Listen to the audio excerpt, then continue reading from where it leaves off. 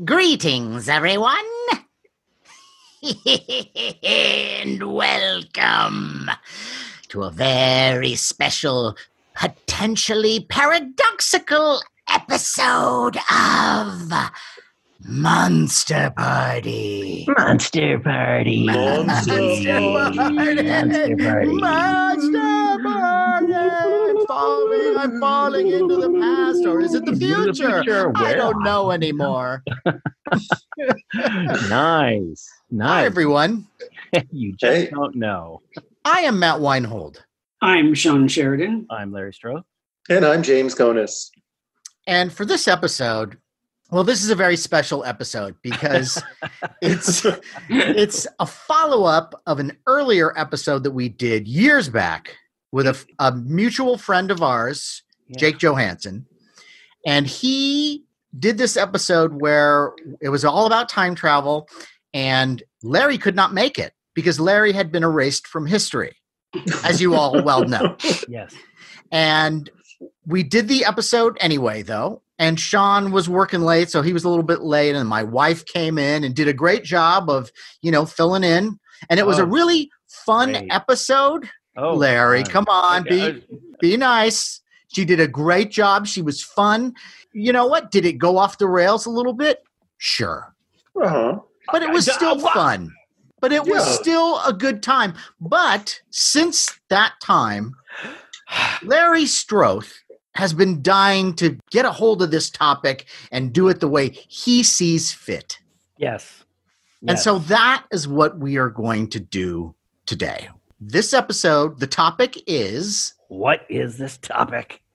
Time travel, take two. Time travel, take two. Take two. Take two. Another take on time travel. And we're going to see how Larry can screw this up. No. We're to wait to be introduced. Well, we're getting there. We like to do a long preamble just to frustrate our guests. Okay. Sufficiently frustrated? I think I'm there. Okay, great. Okay. Me too. Well, of course we couldn't do this episode without the original guest. So please welcome my friend, celebrated comedian, actor, writer, podcaster, just all-around great guy, JAKE Johansson. JAKE.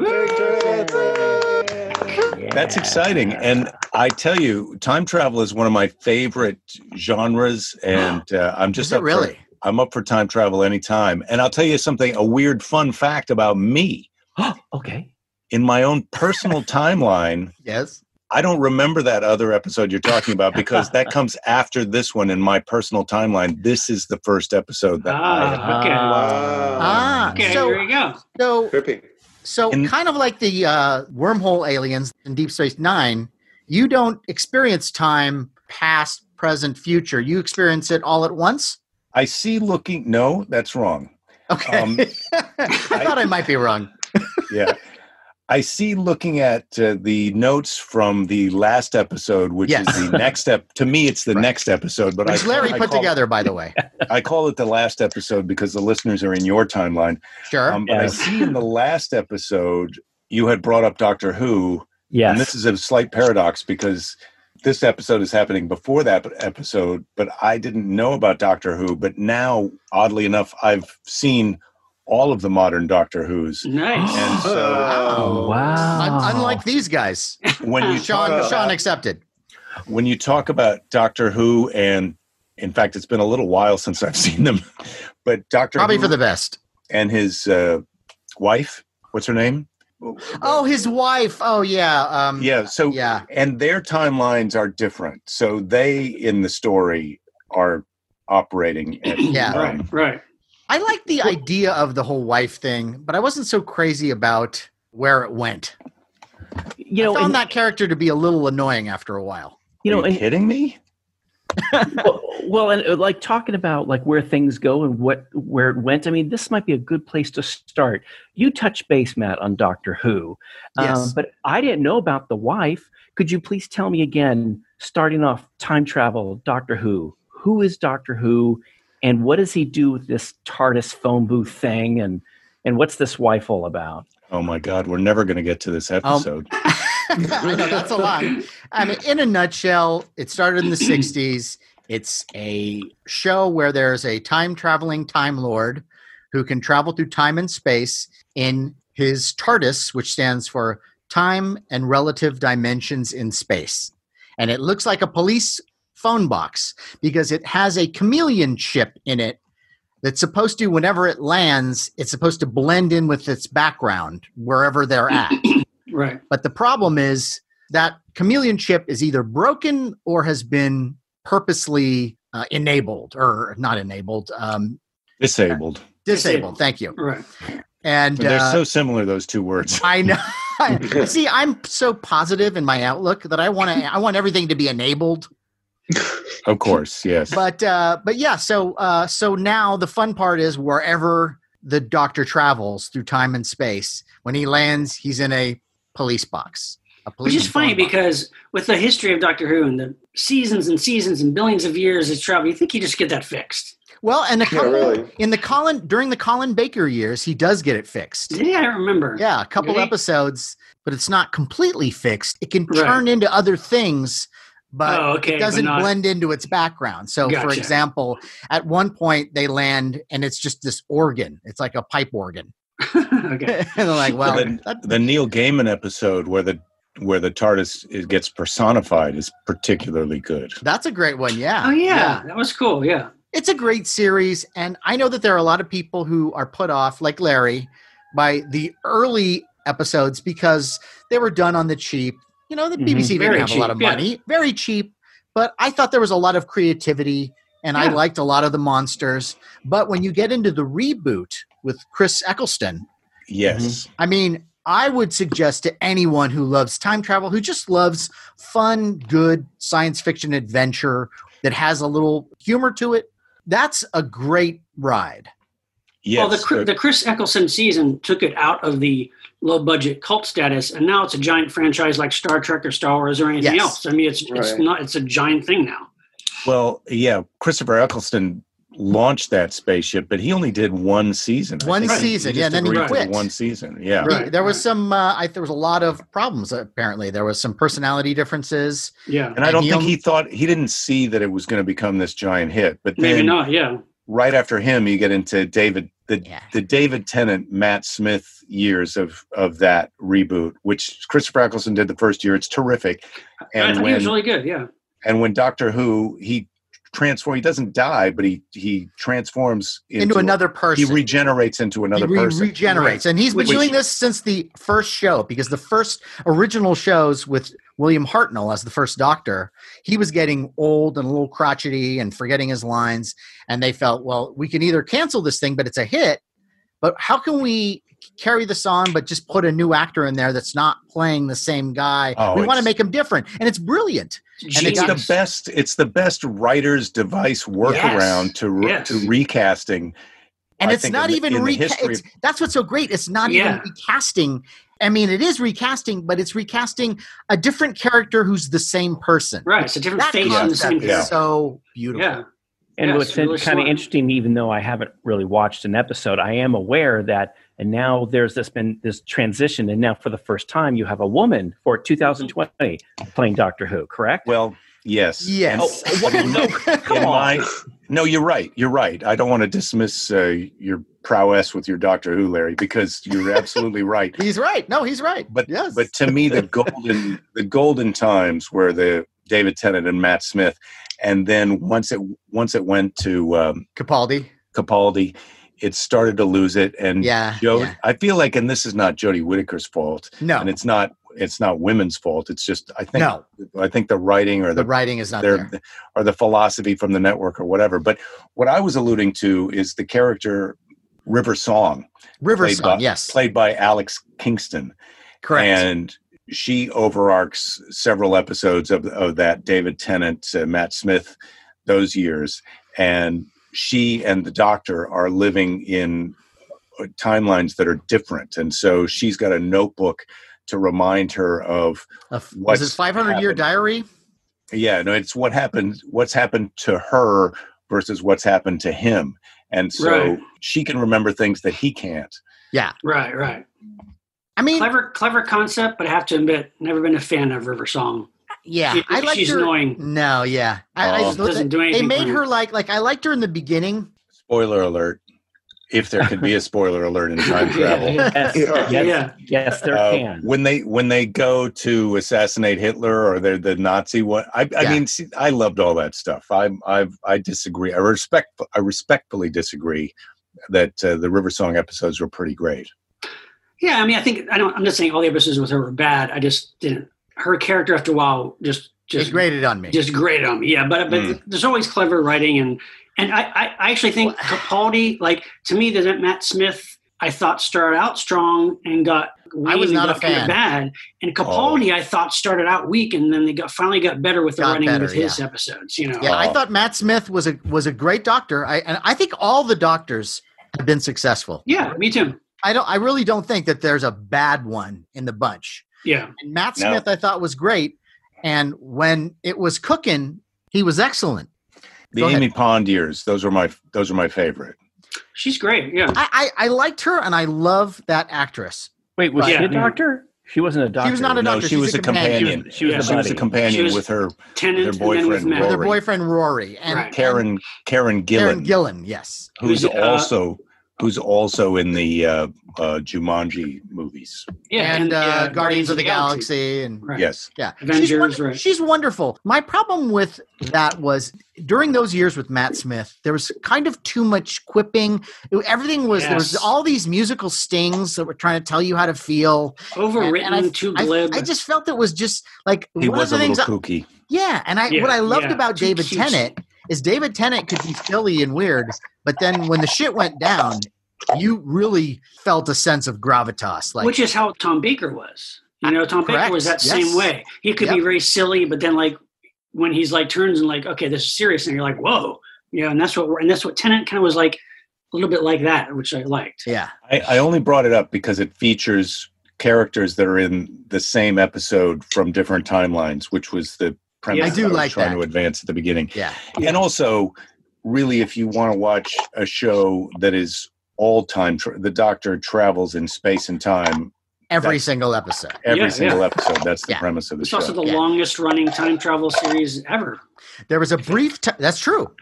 There is a brief period when the Time Lords punish him, and it's right at the beginning of his third regeneration into John Pertwee.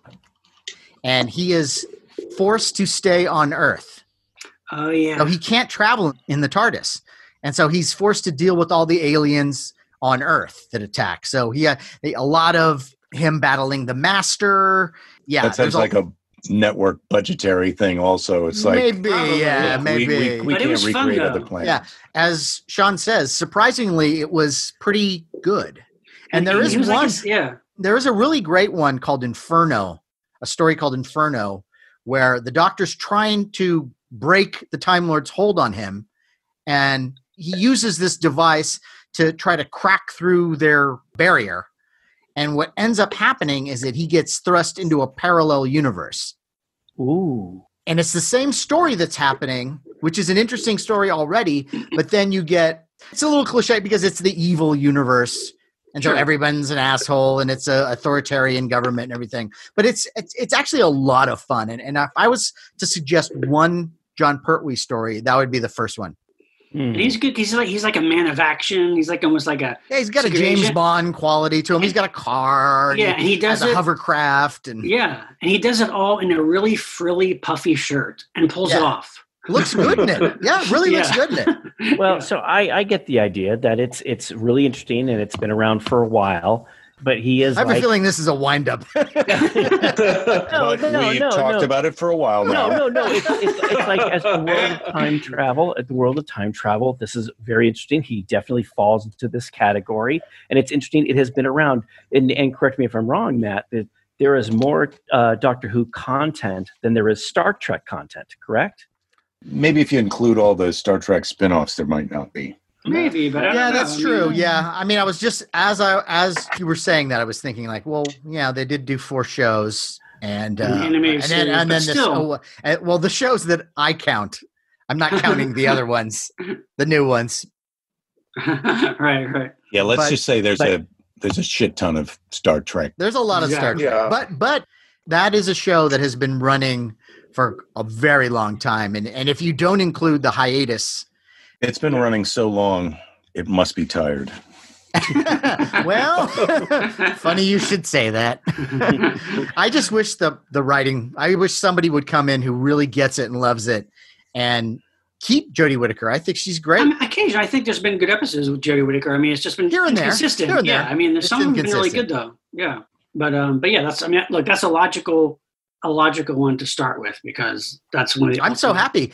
We're planning on someday doing a Doctor Who episode, but I would really like to lend, and this might be a good time to do it too, Larry, is give you at least from Eccleston through Tennant and see how you feel about that. Oh my God. If so many good stories. If I could take a pill and forget those and watch them again, I would love it. I know. Yeah. But Jake, Blink, right? Blink with the Angels. Oh yeah. Oh my God. Yes. One of the greatest. There's so many great episodes of anything ever written, I think. And so that's perfect example of why the Matt Smith seasons to me went off the rail because they showed the goddamn angels moving. Yeah. You don't do that. It ruins the whole point is not to show them move. Once they show that, I'm done. Sean, I love you angry at Matt Smith. His doctor. Well, I watched them on my own the first up until halfway into Matt Smith, and then my daughter, she got mono, and we dove in from the beginning and went again, and then my wife got into it as we were getting current, and so we went back and watched a bunch after that. So I've seen a lot of them a couple times, not as many times as I've seen some of the Gilligan's Islands, but where's the time travel episode of Gilligan's Island? Yeah, well, wait a minute, we'll get to that in a second. But before we move on from Doctor Who, I would like to say something about the Chris Eccleston season.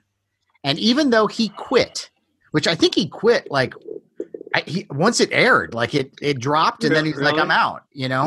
Wow. But one of the things that I think really works and why it works as just having one season with Chris Eccleston, you get the feeling that this particular incarnation of the Doctor has been through the ringer.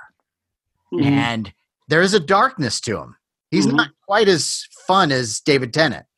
Right. No, he came in with a sort of I've had it with this, and that may have been because he took the job for whatever reason he did, and then at the end of it he thought, "Look, I got better. I'm an actor. I got better things to do than this." Oh, that's and so that subtext of his performance actually worked for the Doctor. Yeah. And I love the fact that the show is a success. I'm typecast. Oh my God, what am I going to do now? Well, look at David Tennant. What show isn't he in now? Oh my God. I know, really. David Tennant is the star version of Brian Dennehy, rest in peace. Yes. Okay, I'll take that. So wait a minute. Not that Cocoon was a time travel movie, but it was old people who stayed young for a long time. True. In a broad definition. Which is a version of time travel in the sense we're all traveling through time. It's just, Right. We're dying every minute. Thanks for reminding us. Now, and it's so true. It's so true. Hey, I just want to point out. Would you guys mind if I jumped in with something? Because you guys mentioned Gilligan's Island. Please. Sure. And so the guy that created Gilligan's Island, Sherwood Schwartz, had another show called It's About Time. And we discussed it briefly.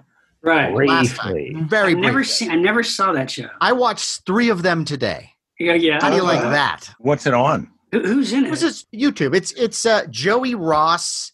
Oh, okay, yeah. Ooh, I think I remember that. Yeah, and Imogene Coca. Oh, okay. Yeah. Are they cavemen or something? Yeah. They are cavemen. 2 it's astronauts. People, it's like it's not Land of the Lost, but it's like people go back in time from now. Astronauts go through a time barrier when they're in space, and they land in the prehistoric past. And this prehistoric past is like all the other wrong ones. There are dinosaurs. Right. And everybody's a funny caveman. And there's the astronauts. They're always hiding their spaceship. They tell everybody, we're from the other side of the hill. It's almost like a Prime Directive thing. Wait, they speak English in the past? Yes, they do. But they speak in a clipped, that's handy. In a clipped, like almost like what they would do in old Westerns when they'd have the Indians talk. Right. Yeah, we've got a few more prepositions and right. Yeah, it's a lot of that. Initially, it was very popular, but then the ratings started to just plummet because it was the same thing over and over again, and people started to get tired of hearing me, you, you know, it was like this stilted caveman speech. Yeah. And so this is what they did. Midstream, they escape from the past, and now they bring the Stone Age family into the future. Oh, okay. Okay. So now it's the Beverly Hillbillies. Oh, They don't know. They put on a record like, oh, how'd they get that man in the box? And, you know, like all that kind of stuff. Fish out of water. Yeah, fish out of water. It sounds like one of the network executives got involved. Yeah. Like, yeah. What if I got an idea? Yeah, and I think they did I think it was like 4 episodes, and then it was done. And it was over. Well, if you think about it, it's got to be more cost effective to bring the cavemen to the future. Exactly. We'll just use the setup from, you know, Leave It to Beaver here, you know, kind of a thing. I think they were using the set of Gilligan's Island. You know, they just added some weird vines and like a cave here and there. I watched 3 of them, and it's almost like a Where's Waldo game of find the joke. Yeah. So let me guess. Was it like stock footage of dinosaurs from other shows and movies? Yes. You didn't really even see the dinosaurs too often. Oh, okay. It was mostly just hilarious hijinks with all the Stone Age people. It had a cool theme song. Yeah.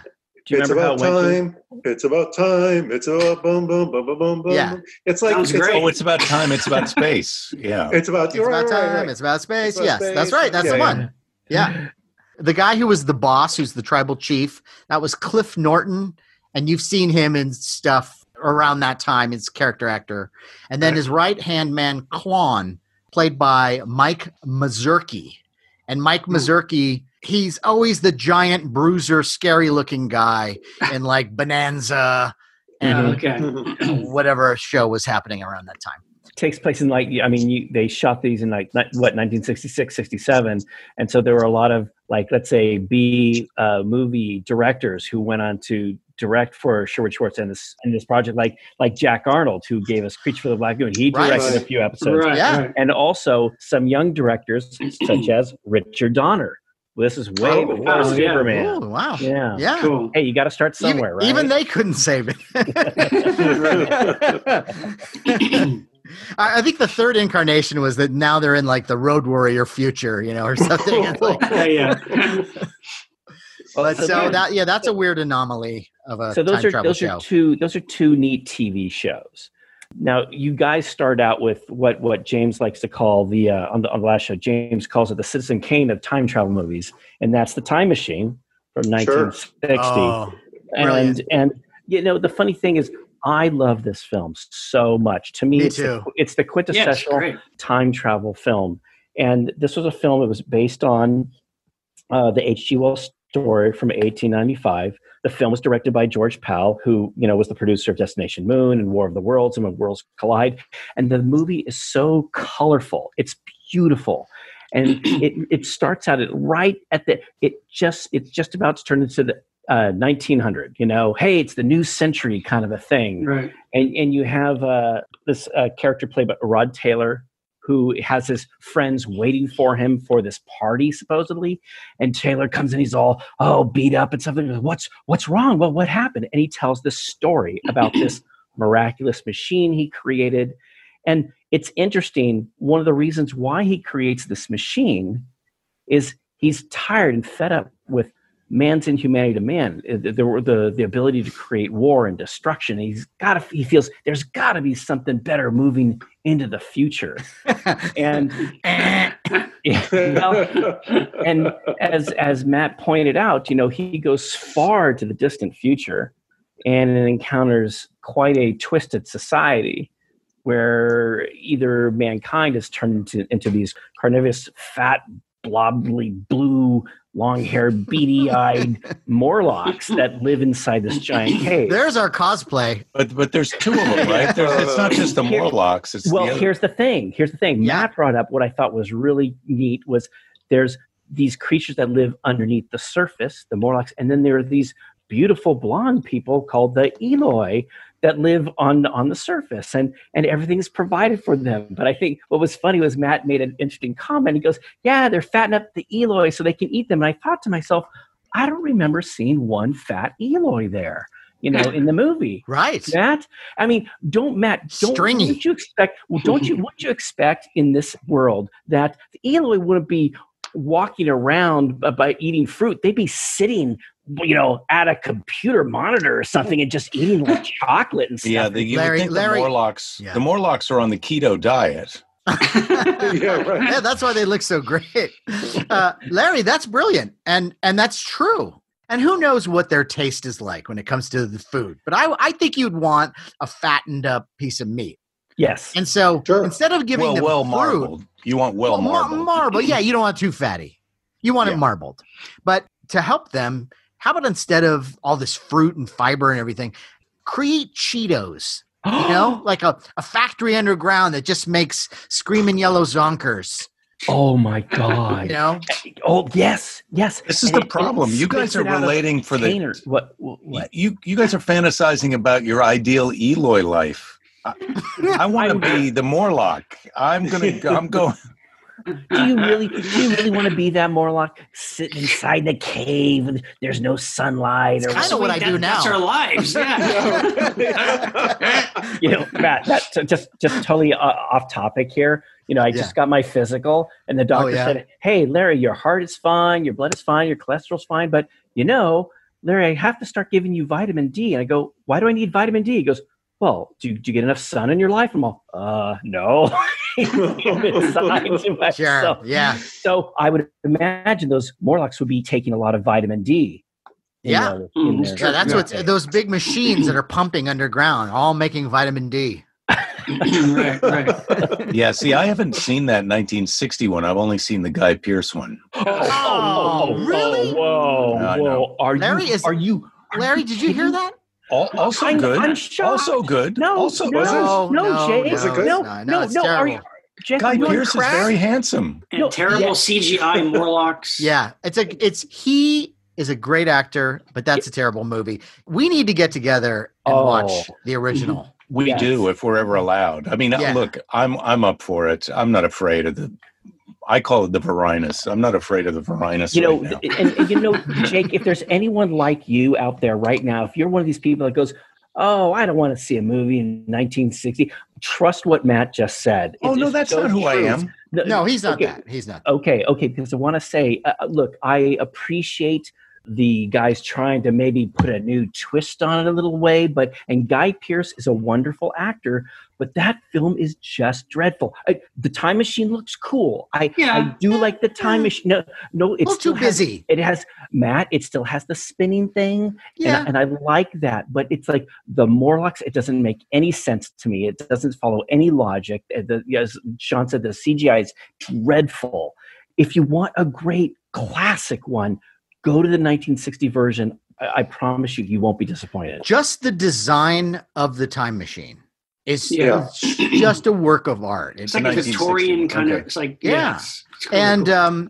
How many people here in the Zoom world, have been to Bob Burns? Yes, I've sat in the Time Machine. I have sat in that original Time Maching. Yeah, and they had to restore it. Because it was, people like you were sitting in it. Where do you go? I sit down. How sad. No, I'm so sorry. It has nothing to do with your size or your weight. It's like everyone wants to sit in the Time Machine. Oh, Bob, can you sit in the Time Machine? Everyone goes, oh, all right. Well, everyone's sitting in the Time Machine. To be fair, it was fucked up before he got it. And then it was like Greg Nicotero and a number of people helped him bring this thing back to life. And it's beautiful. I mean, it's so it's amazing. Beautiful. And that movie, I mean, just the designs all across the board. I mean, one thing I would have to say is that the Eloi, their wigs, is probably the weakest part of the movie. Yeah. Those were wigs? Yes, Larry. See, I actually thought they had a casting call for just a lot of blonde-haired people. A lot of bowl cut blonde. Okay, now look, I will say this. Some people, Jake, I don't know if you're one of these people, but it's like, oh, I don't like, like special effects from the past. Look, the special effects are very charming. Yeah, and they're good. They're just beautiful. Yeah, for the time, they're great. Yeah, and the Morlocks look terrific. They are scary, yeah. And they're really scary. Matt, when I saw this as a kid, it frightened the hell out of me. And there's this battle, and one of them catches on fire. And I was like, oh my God, they just lit that guy on fire. If you're willing to buy into time travel, but then you're calling bullshit on wigs, I feel like that's a problem. Jake, no, Jake, no. If you want to open this can of worms, you would think that after all the years of man's striving, the one thing we'd get right is wigs. And yet, it turns out that's the bugaboo of digital effects is hair. They can't create the right ape-man, wolf-man. They're getting closer. They're getting better. If they spend enough money. Planet of the Apes is pretty. Well, yeah, and like the like regular animals, like in the new Jungle Book movie and stuff, it looks pretty realistic. That was the best part about the Jungle Book movie. Yeah, but that'll be the great thing about traveling into the future is how terrific the hairy monsters are going to be in the movies. Right. Guys, can I just a slight deviation here, which is that speaking about wigs. Have you noticed how crappy wigs are now? Like, it seems like they've gotten worse, right? When I watch a lot of shows, in movies and TV shows, when someone's wearing a wig, they're usually really terrible. You know, we were raised during the days of the original Star Trek, where William Shatner, I think, had maybe the single best hairpiece ever made. I didn't know it was a hairpiece. You didn't know either. See? I didn't know. Years. I didn't know that for years. Yeah. And I still question it. What do you mean you still question this? You question so many things. but he wasn't wearing a wig, and Deckard is not a replicant. Look, and the moon landing was fake. Now, I never said that. And as far as the Deckard thing, that's for another show. Okay. But it turns out. Go ahead, Jake. It seems like it turns out that as we travel forward in time conventionally by just aging, that the solution to wig problems is just shave your head. I mean, that seems like even white guys now are shaving their head. It's just like, look, there's no good wigs. Just shave your head. Oh, and that's a really good point, because when you see shows where someone has evolved, they always have the big bald head. Oh, yeah. Right. Yeah, well, the aliens, they don't need it. There you go. Like and that's not, that gray alien can grow hair, but he shaves it. Yeah, and like the classic Outer Limits episode, The Sixth Finger, David McCallum, as he gets smarter, he loses his hair gradually until he has no hair and he's a big bulbous head. That's an interesting take on a time travel story, don't you think? Kind of like evolutionary. Because it's not, time isn't traveling around him. He is the time traveler. Yeah, that's true. What are we going to do with that sixth finger? I mean, to ask the unanswerable. I think I can answer. Oh, the things you can do. Well, in the future, bowling balls are very different. Because you only need 3 holes for the bowling ball. I think that sixth finger will be used for other things. Like if you're gonna, you'll be able to type much faster, play the piano, or you can put a feather on the end of it. Ooh. Or be used to weave better wigs. Yeah, the wigs will be better because of the sixth finger. Exactly. Thank you. If we all go into the future together, I'm going to let you guys lick the sixth finger first. That's great, Jake. Thank you. I won't. I just like to try and get the level where I like it. I can't resist. I would have to.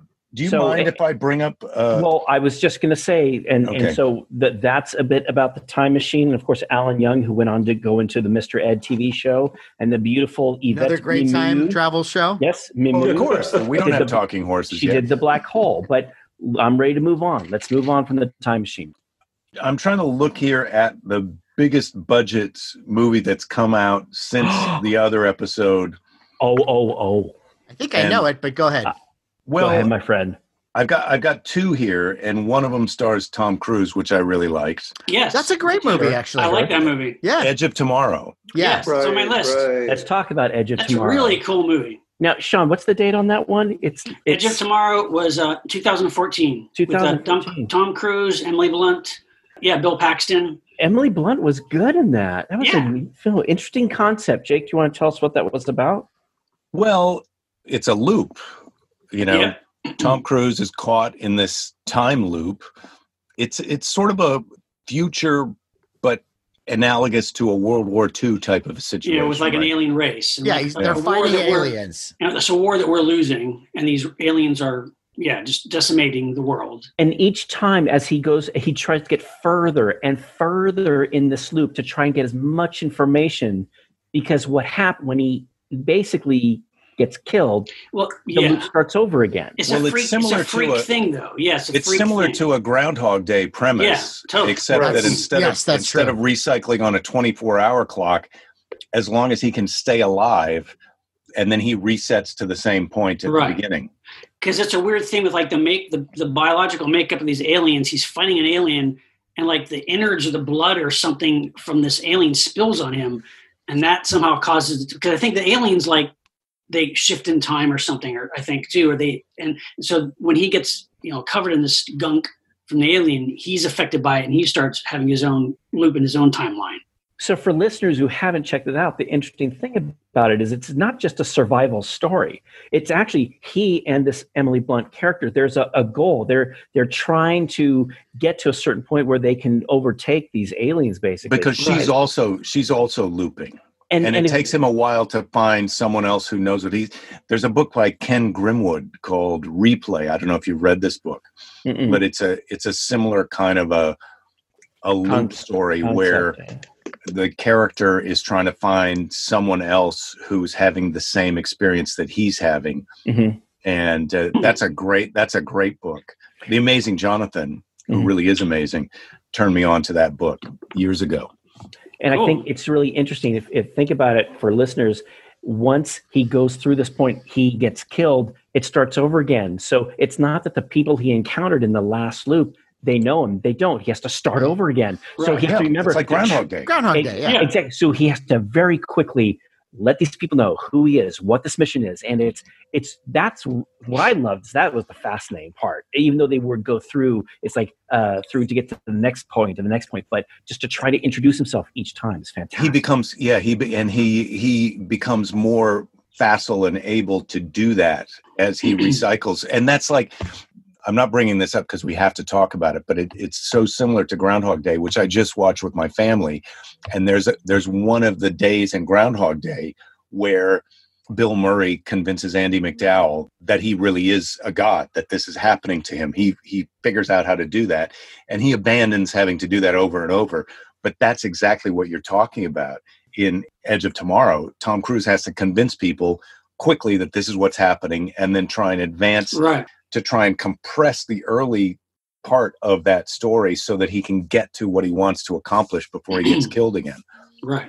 Yeah, it's really a terrific movie, I thought. There's a great sequence. There's a great sequence in the film where after going through this loop many, many, many times, he gets to this point where he sees these soldiers he wants them to help him, and they want to beat him up. And then immediately he explains each person, who they are, their background. That's right. How their families, and the guys freak out. It's a great moment. And the way Groundhog Day. Dude, you got to watch Groundhog Day again. I just watched it. This is ripped from the movie Groundhog Day. Yeah, it's like a sci-fi version of Groundhog Day. Are you saying that Edge of Tomorrow is a ripoff of Groundhog Day? No, but I'm saying that the writers of Edge of Tomorrow, I guarantee that the writers of Edge of Tomorrow watched Groundhog Day, and they watched that scene where Bill Murray goes through the diner and talks to all the people in the diner and tells them all their personal stories back so that Andy McDowell can go, what the fuck? Right. I don't remember seeing a groundhog in Edge of Tomorrow, though. I'm just saying. Okay, that doesn't. Now you're just being difficult. Yeah, that doesn't deserve a response. Yeah, we're all friends here. Yeah, why? Why you got to throw that one in? I've said many times how CGI, can be great. Sometimes it can be really bad, but I think the aliens in Edge of Tomorrow are really cool and pretty frightening. Like they're hard to describe. They're like, they move so fast and so furiously, and like, they're just very effective in the movie. And it's Tom Cruise at the height of his action hero thing. I love him. Yeah. Yeah, it works really good. And he's a fully grown up man in that. I mean, this is not that long ago, less than 10 years ago. Yeah. That's a good one. Love it. Nice one, Jake. Nice one. Sean, did you want to give us one? Sure. Well, it's interesting you just brought up that movie, Jake, and bring up Groundhog Day, because this is a movie, and it's actually a sequel too, that is basically a horror version of Groundhog Day. It's a movie that was made just a couple of years ago, and there was a sequel too called Happy Death Day. And this was a movie this is a movie that 2017. Yeah, it came out and it did pretty well, and there's a sequel. But Happy Death Day is basically like a slasher film meets Groundhog Day. And it's a movie that's kind of not really targeted to our generation. And I remember seeing commercials for them thinking, this is going to be lame. It's actually pretty enjoyable. And basically there's this college student, this kind of self-absorbed, selfish college student, this girl who wakes up in this guy's dormitory room after a night of hard partying, and she doesn't remember what happened. She doesn't remember being with this guy, and she goes about her business, and then she starts getting stalked by this guy in this creepy mask. It's basically like this kind of big baby face, which is like the mascot for the college football team or something. Okay. And so this guy stalking her, and he eventually gets her and kills her. And as soon as he stabs her, she wakes up again in the dorm room. Same thing. It keeps happening over and over. So she's reliving her death over and over again. She doesn't know what the hell's going on. Oh my God. And she has to figure it out. And she finds out there's this serial killer that was just loose. Maybe it's him. And all this kind of stuff starts happening. It's happening on her birthday. And so it's basically her trying to find the killer, trying to find out who that she knows could be the killer. And it's the same kind of thing like Groundhog Day or Edge of Tomorrow. She has to retrace her steps. She knows exactly what's going to happen. It's pretty interesting. And sounds like it could be good. It's kind of a little bit of a dark comedy. Like it's more, it's like PG-13. It's not like super gory or anything. But it's fun. Well, then never mind. No, but it's enjoyable. But I thought the same thing, thinking, okay, this is going to be like, but it's actually pretty clever. And Jessica Roth is the lead. She's really good. She's really cute. I'll watch it. But then there was a sequel called Happy Death Day 2U, number 2U. It made a couple years later, and it's the same whole cast. And this time, it's one of the other supporting characters in the movie from the first movie that starts having a time loop. Oh no! And then same characters get involved, but now there's more to it. And what's interesting is that the first movie is kind of more like a cosmic mystery of why this is happening. Uh-huh. The second movie is actually more actual sci-fi. There's a reason why it's happening, and it's also fun. Now the sequel is not quite as good. It's a lot more comedic. Some of the comedy is a lot more forced. Oh no! But it's still clever, and the characters are very likable. And I ended up enjoying both films. And like again, it's they're movies made really for like teenagers today and stuff. But I have to admit, I really enjoyed it, and I think might be plans to do a third one too. But anyway, if you have a chance, Happy Death Day and Happy Death Day to You. Pretty fun, and they literally in the movie say, "Hey, have you seen Groundhog Day?" It sounds like it's like Groundhog Day, like they reference that. But it's fun. I say check them out. Just a good time loop film.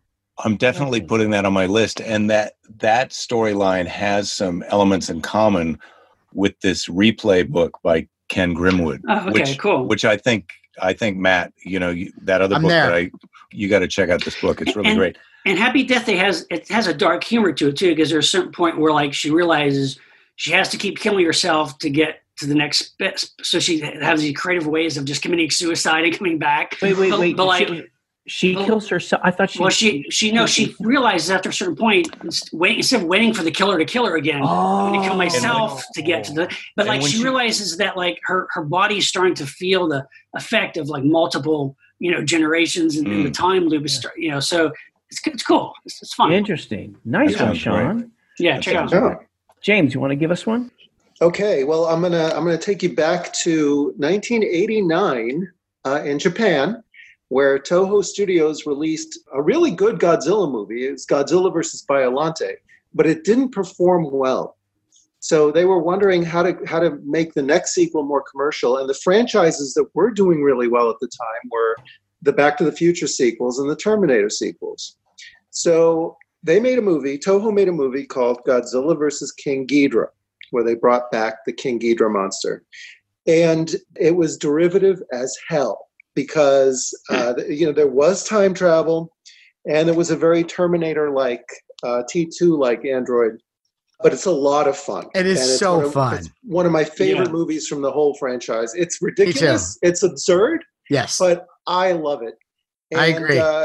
It concerns these time-traveling aliens, I guess, who come back to present day to warn Japan that these monsters are going to cause this damage, and they're posing as protectors.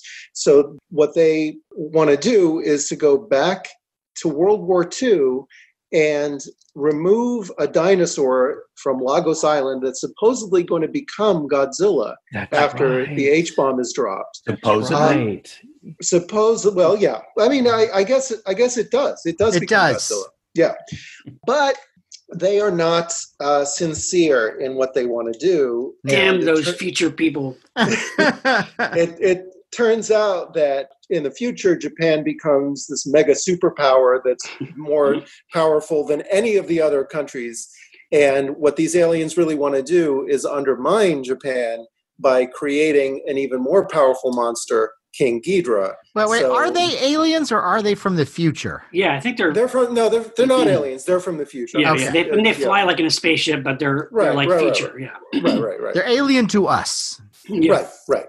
I think they're called Futurians or something. But, Futurians. Yeah. Jake? Huh? I'm down with Futurians. You'd think they'd find an easier and less complicated way to undermine the Japanese economy. Seems like a lot of work. It does. Like a Rube Goldberg. Build a robot and the fucking They plant these. They plant these three little beasts called Dorats. These three little winged beasts. That are supposedly after the radiation going to morph into King Ghidorah. So I mean, they're going through a lot of hoops. And, they really are. And they're really counting on Godzilla not defeating this other monster. I mean, there's other ways they could have done this, but anyway, it's absurd, and they also play with the time travel in a way that it makes you really kind of scratch your head. It's like, well, wait a second, this doesn't really make sense. But you know, put your brain on hold. Yeah.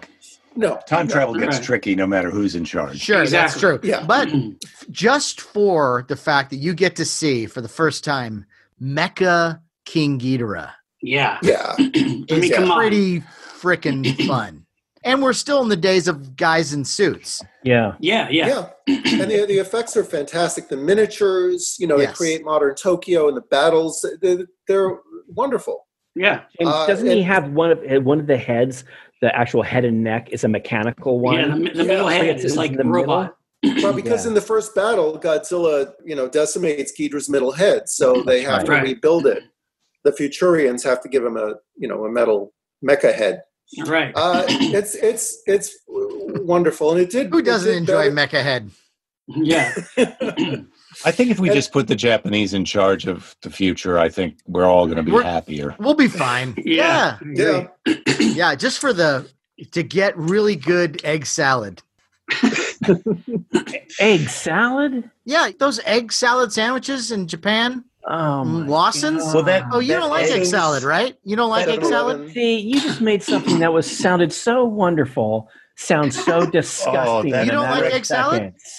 No, it's repulsive. It shouldn't even be mentioned on the show. Jake, what do you think about egg salad from the future?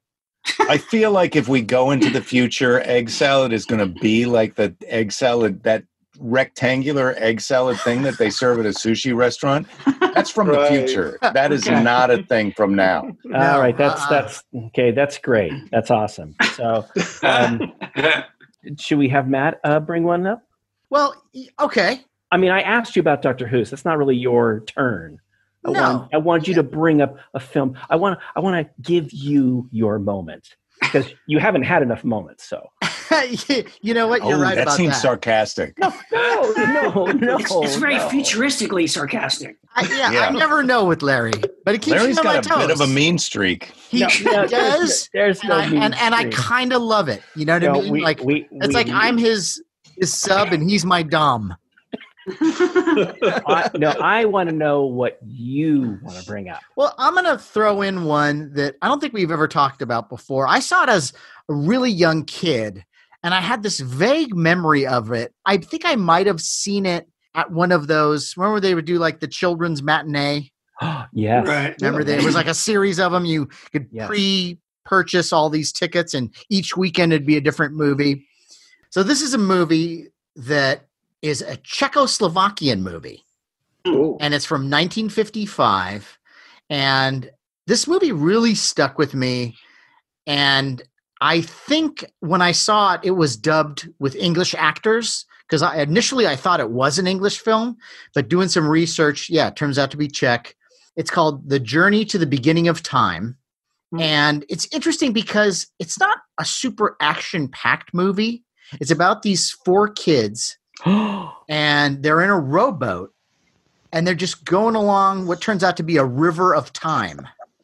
And they go through this cave, this strange cave, and they end up on the other side of the cave in this prehistoric, primeval world. Oh, I love it. You know, they have some run-ins with various dinosaurs, but what's interesting about it is that it seems like as they go down this river, they go through different periods of time.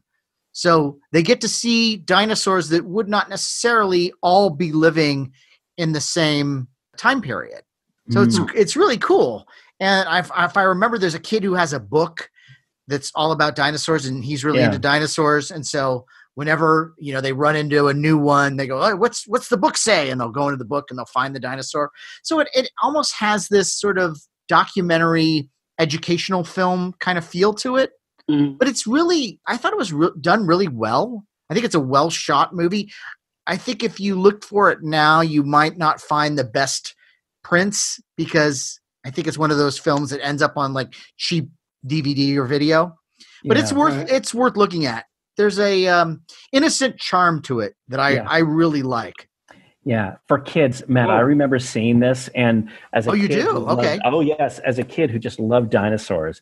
I mean, to me, this film was everything. And what was really neat was in Santa Cruz, at the Santa Cruz Beach Boardwalk, there is a ride called the Time Train, which is a train that goes through this big long cave, and all inside were dinosaurs. And I used to think of myself as reliving, living through that movie. Right? Yeah. Instead of a boat, it was a train. Now, granted, some of the dinosaurs, and they actually put cave people, and they painted black light stuff on them and made them a little funky and goofy in the ride. But still in the ride. Oh, yeah. And I wanted it to be more realistic, but I loved going on that ride because it was as if I was living that movie. And as kids, who doesn't dream of wanting to go in a boat and go down some stream or something and encountering dinosaurs? Sure. Well, Larry, what about Disneyland? We all want to have an adventure.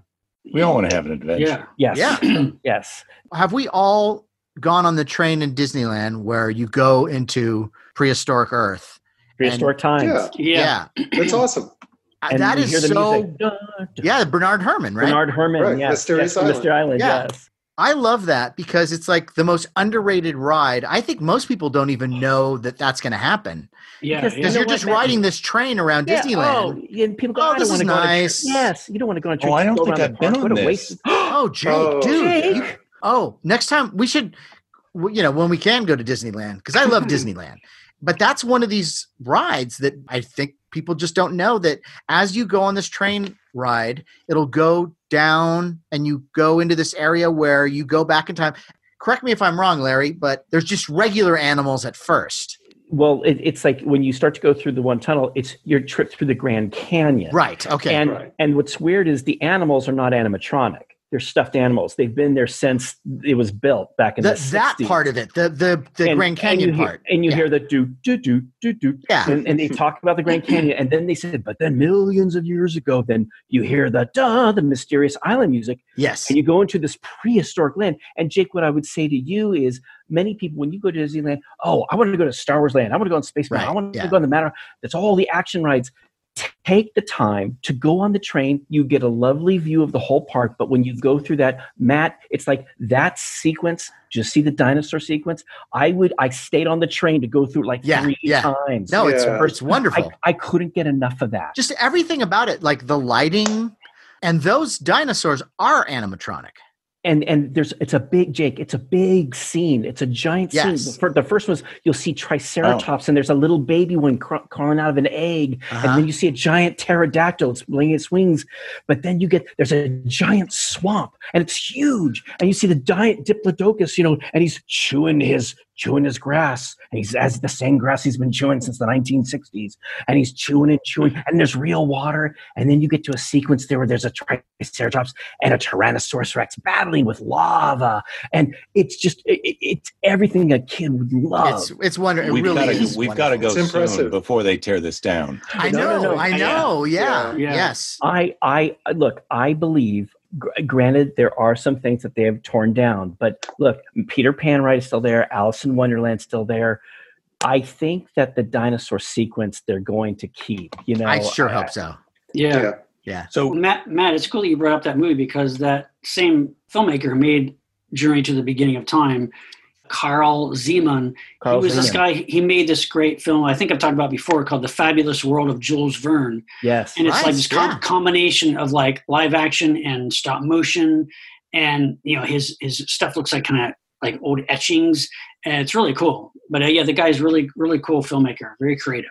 This film won a bunch of international film awards. Right. But it's one that deserves a look. Cool. That's cool. Nice one, Matt.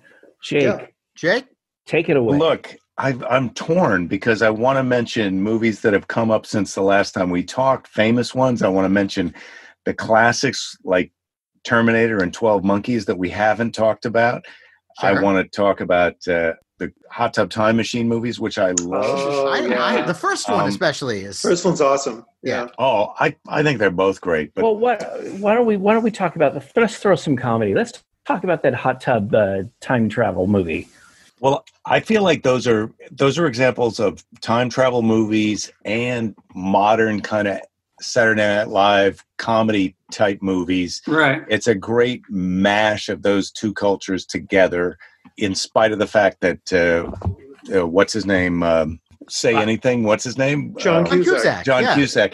Despite the fact that John Cusack has lost his mind and thinks that 5G is causing the Varinus outbreak. The Hot Tub Time Machine is such a great. They're so great. Rob Corddry is terrific. It's super. Yeah, it's really Christian funny. Glover from the 2 or 3 classic time machine movies, time travel movies that we know is funny in these two. They're just funny movies, but then the time travel, the spoof on the time travel. I mean, without Hot Tub Time Machine, I don't think there would be Rick and Morty. Yeah, interesting. So I'm sorry, as someone who has not, I'm sorry, I'm going to go out on a limb. I have not seen Hot Tub Time Machine. I know. Really? And who can blame you? Because I'm not. That I can blame him. guy. I'm going to blame him now. I blame you. So let me come to Larry's defense. No. How does the hot tub become a time machine? It just does. Well, how does anything become a time machine? How does a river become a time machine? How does a police phone box become a time machine? How does a DeLorean become a time machine? Oh, okay. Shit happens. Shit happens, man. Yeah. No. Time happens. Everything that you mentioned happened with science. Okay, so you're saying that the hot tub is no science? Do you remember? Say, no. Jake? The guys just go, "Hey, the hot tub, it's a time machine." But hey. Well, I Jake, hope that you remember that. But the answer that I would give is that they explained it at the time, and I bought it. Look, if you're not ready to buy into time travel, it's a movie called Hot Tub Time Machine. Yeah. Yeah. No matter what they came up with, I would have went with it. Right. Yeah. Was the hot tub comfortable? yes. Oh my God. The hot tub was comfortable. And the guys who go, well, first of all, it's John Cusack.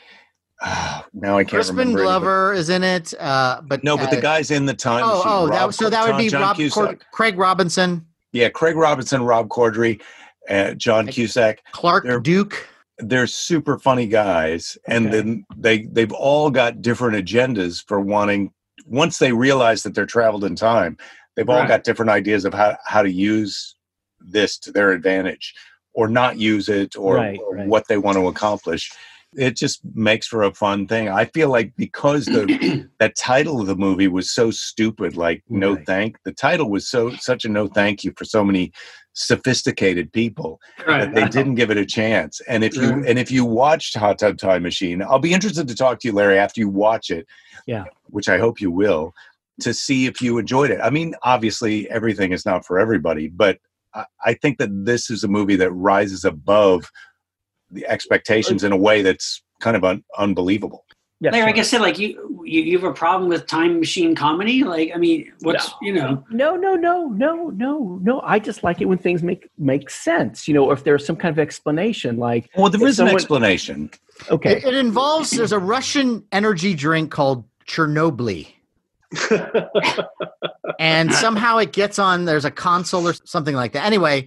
Yeah, so the explanation then is in fact a shorthand joke. It's like bullshit. Time travel is real. We got in that time. Right. Let me ask you a question. So, Jake, you're a world-renowned comedian. You're like really big and stuff. Like when you travel around the world and you stay in hotels all over the place, when you go into those hot tubs, do you ever think to yourself, "I'm reliving Hot Tub Time Machine"? Or do you like it that much that you can think about it and talk about it and go, "I'm reliving it"? I'm not sure I completely understand your question, and I also think that your impression of hotels on the road is a little different than the reality, because there's not as many hot tubs available in hotels as you travel around as you might think, and they're less attractive than you like. But in the movie, they're in a deluxe suite, of a ski resort hotel where there's a fancy hot tub that they have the use of. Mm-hmm. Right. So now it makes sense, right, Larry? Now it makes sense. But look, if you're asking if I ever fantasize when I'm getting into a hot tub about time travel, I would say that's 50-50. Half the time I do, half the time I don't. I would assume how relaxed you are. Yeah. It's a great question. That's all I'm saying. One of the fun things about that movie is that the first one anyway is that they traveled back to 1984, and we can all remember 1984, and it's someone's watching Red Dawn, it's like, or 1986 or whatever. And it's like, wow, it's the music. That's part of the fun, is that it brings you right back to that specific time that we lived through. And they lived through. They're time traveling back to time to their own path. Yeah. Doesn't John Cusack at one point wear the Say Anything outfit? Does he? In that movie? Really? I think he does. I can't remember. I loved it though. And John Cusack's a little bit of a nutball, but I do enjoy his work. Well, we've got to separate the art from the artist. Of course. Especially when it's just nut job stuff. I mean, when it's sexism or racism, then okay, we can. Yeah, no, if you're just crazy, then that's fine. Yeah. Right. So I really wanted to bring up another movie. I hope I'm not cheating. Go ahead. You're our guest. Are we good? Okay, good. Have you guys seen this movie? And I thought I watched it on a plane, but then when I searched Netflix, maybe I watched it on Netflix because it got suggested to me. Time Trap. I don't think I know this. I've not heard of this. Time Trap? What year? Time Trap, I think, is a movie from 2017-ish. And Time Trap? Time Trap, yeah. And I don't know this one. It's a fun movie on Netflix that you can watch right now if you want to. And maybe I should just talk about the setup since you guys haven't seen it. Yeah. I mean, sure. This guy goes to the mountains to figure out what the hell is going on. And he sees this cave where he looks into the cave and he sees a guy dressed like a prospector who's kind of paralyzed, frozen. And when he walks into the cave, he finds out that time is passing at different. I think I've seen this. Outside the cave, time is passing at the rate that we pass time, but inside the cave, it's passing much faster. So this prospector has only been in there to him a couple of minutes because he's super slowed down, but actually it's been decades. And then the further in you go to the cave, the more that compression happens. I've seen this. I know that. Yes. Interesting. And he's with a bunch of there's some kids. And he's going to investigate.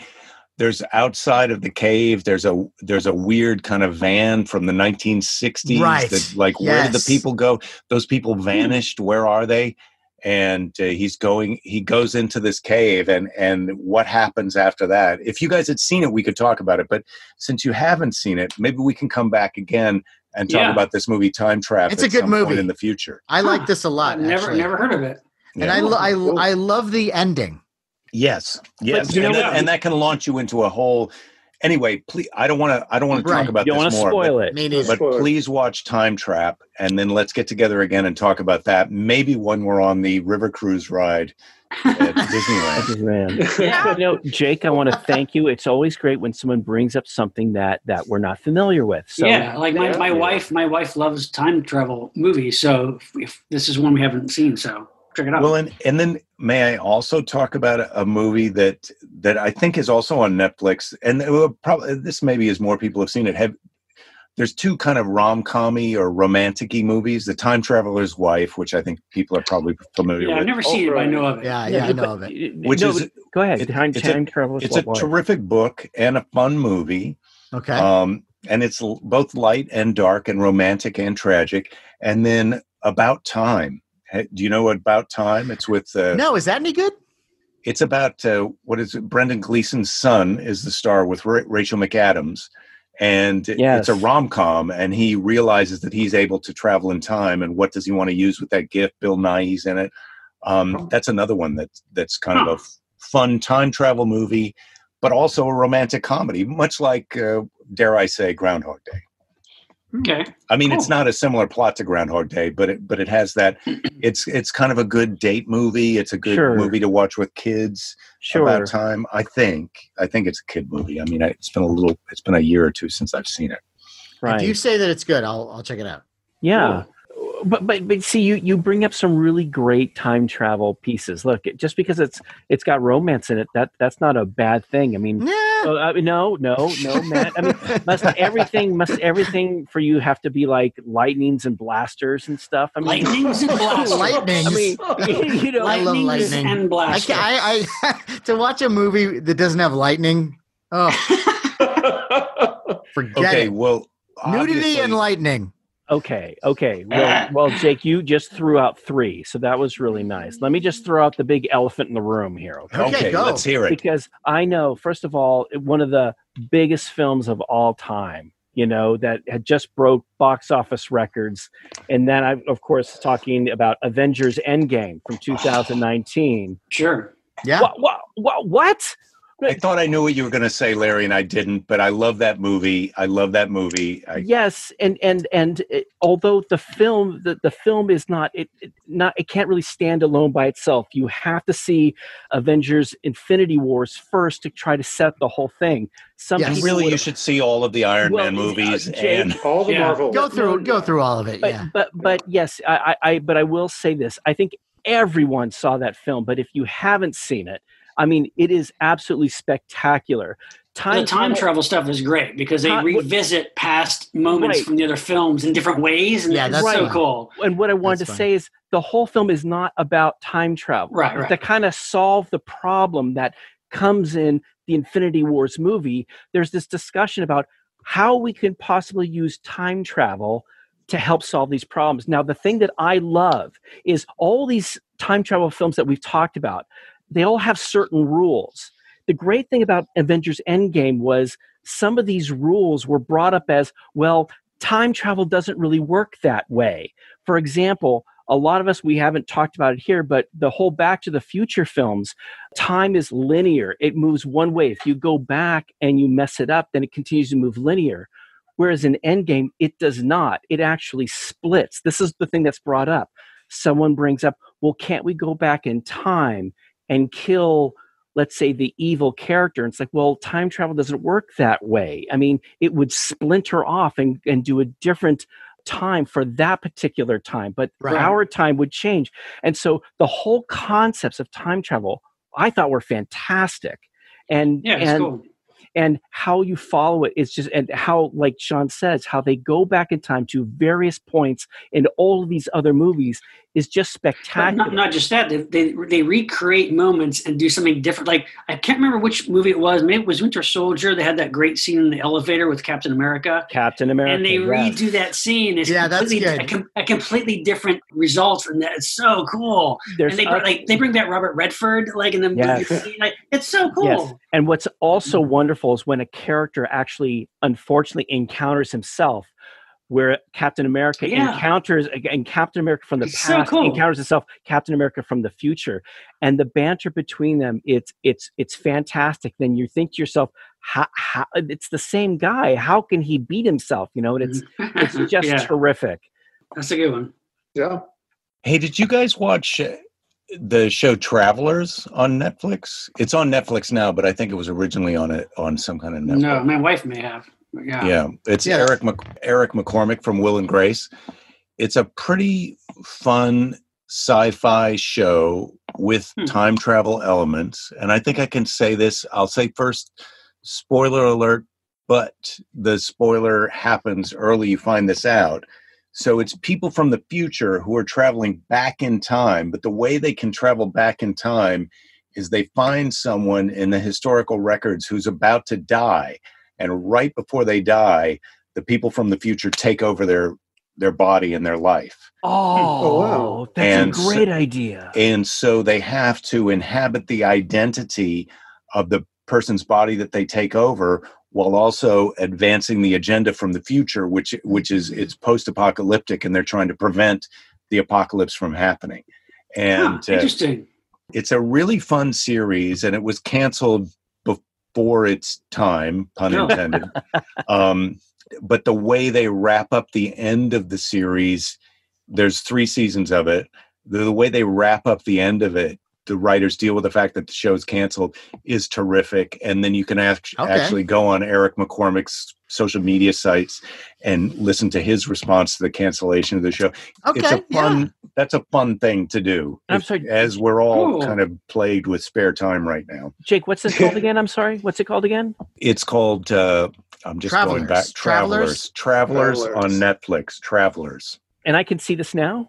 Yes, you can see it now. You can start watching it now. Cool. I guess I got to do a hot tub time travel first. Hot tub, so. Well, you can do them in whatever order, but Hot Tub Time Machine only takes you an hour and a half. And Travelers, there is 3 seasons of it. Okay. Yeah, that's a lot of shows. All right. Hey, Sean, want to give us one? Yeah, this one is maybe one of the most obscure time travel movies that I've come across. And I've always heard about this movie, never saw it, but you can see it pretty easily. I think it's public domain. You can see it like on YouTube or elsewhere. But this is a movie made in 1973, directed by Peter Fonda. No. And it's called Idaho Transfer. Oh, yeah. This is a very low budget, very weird movie, but kind of interesting. Heard of this? Yeah.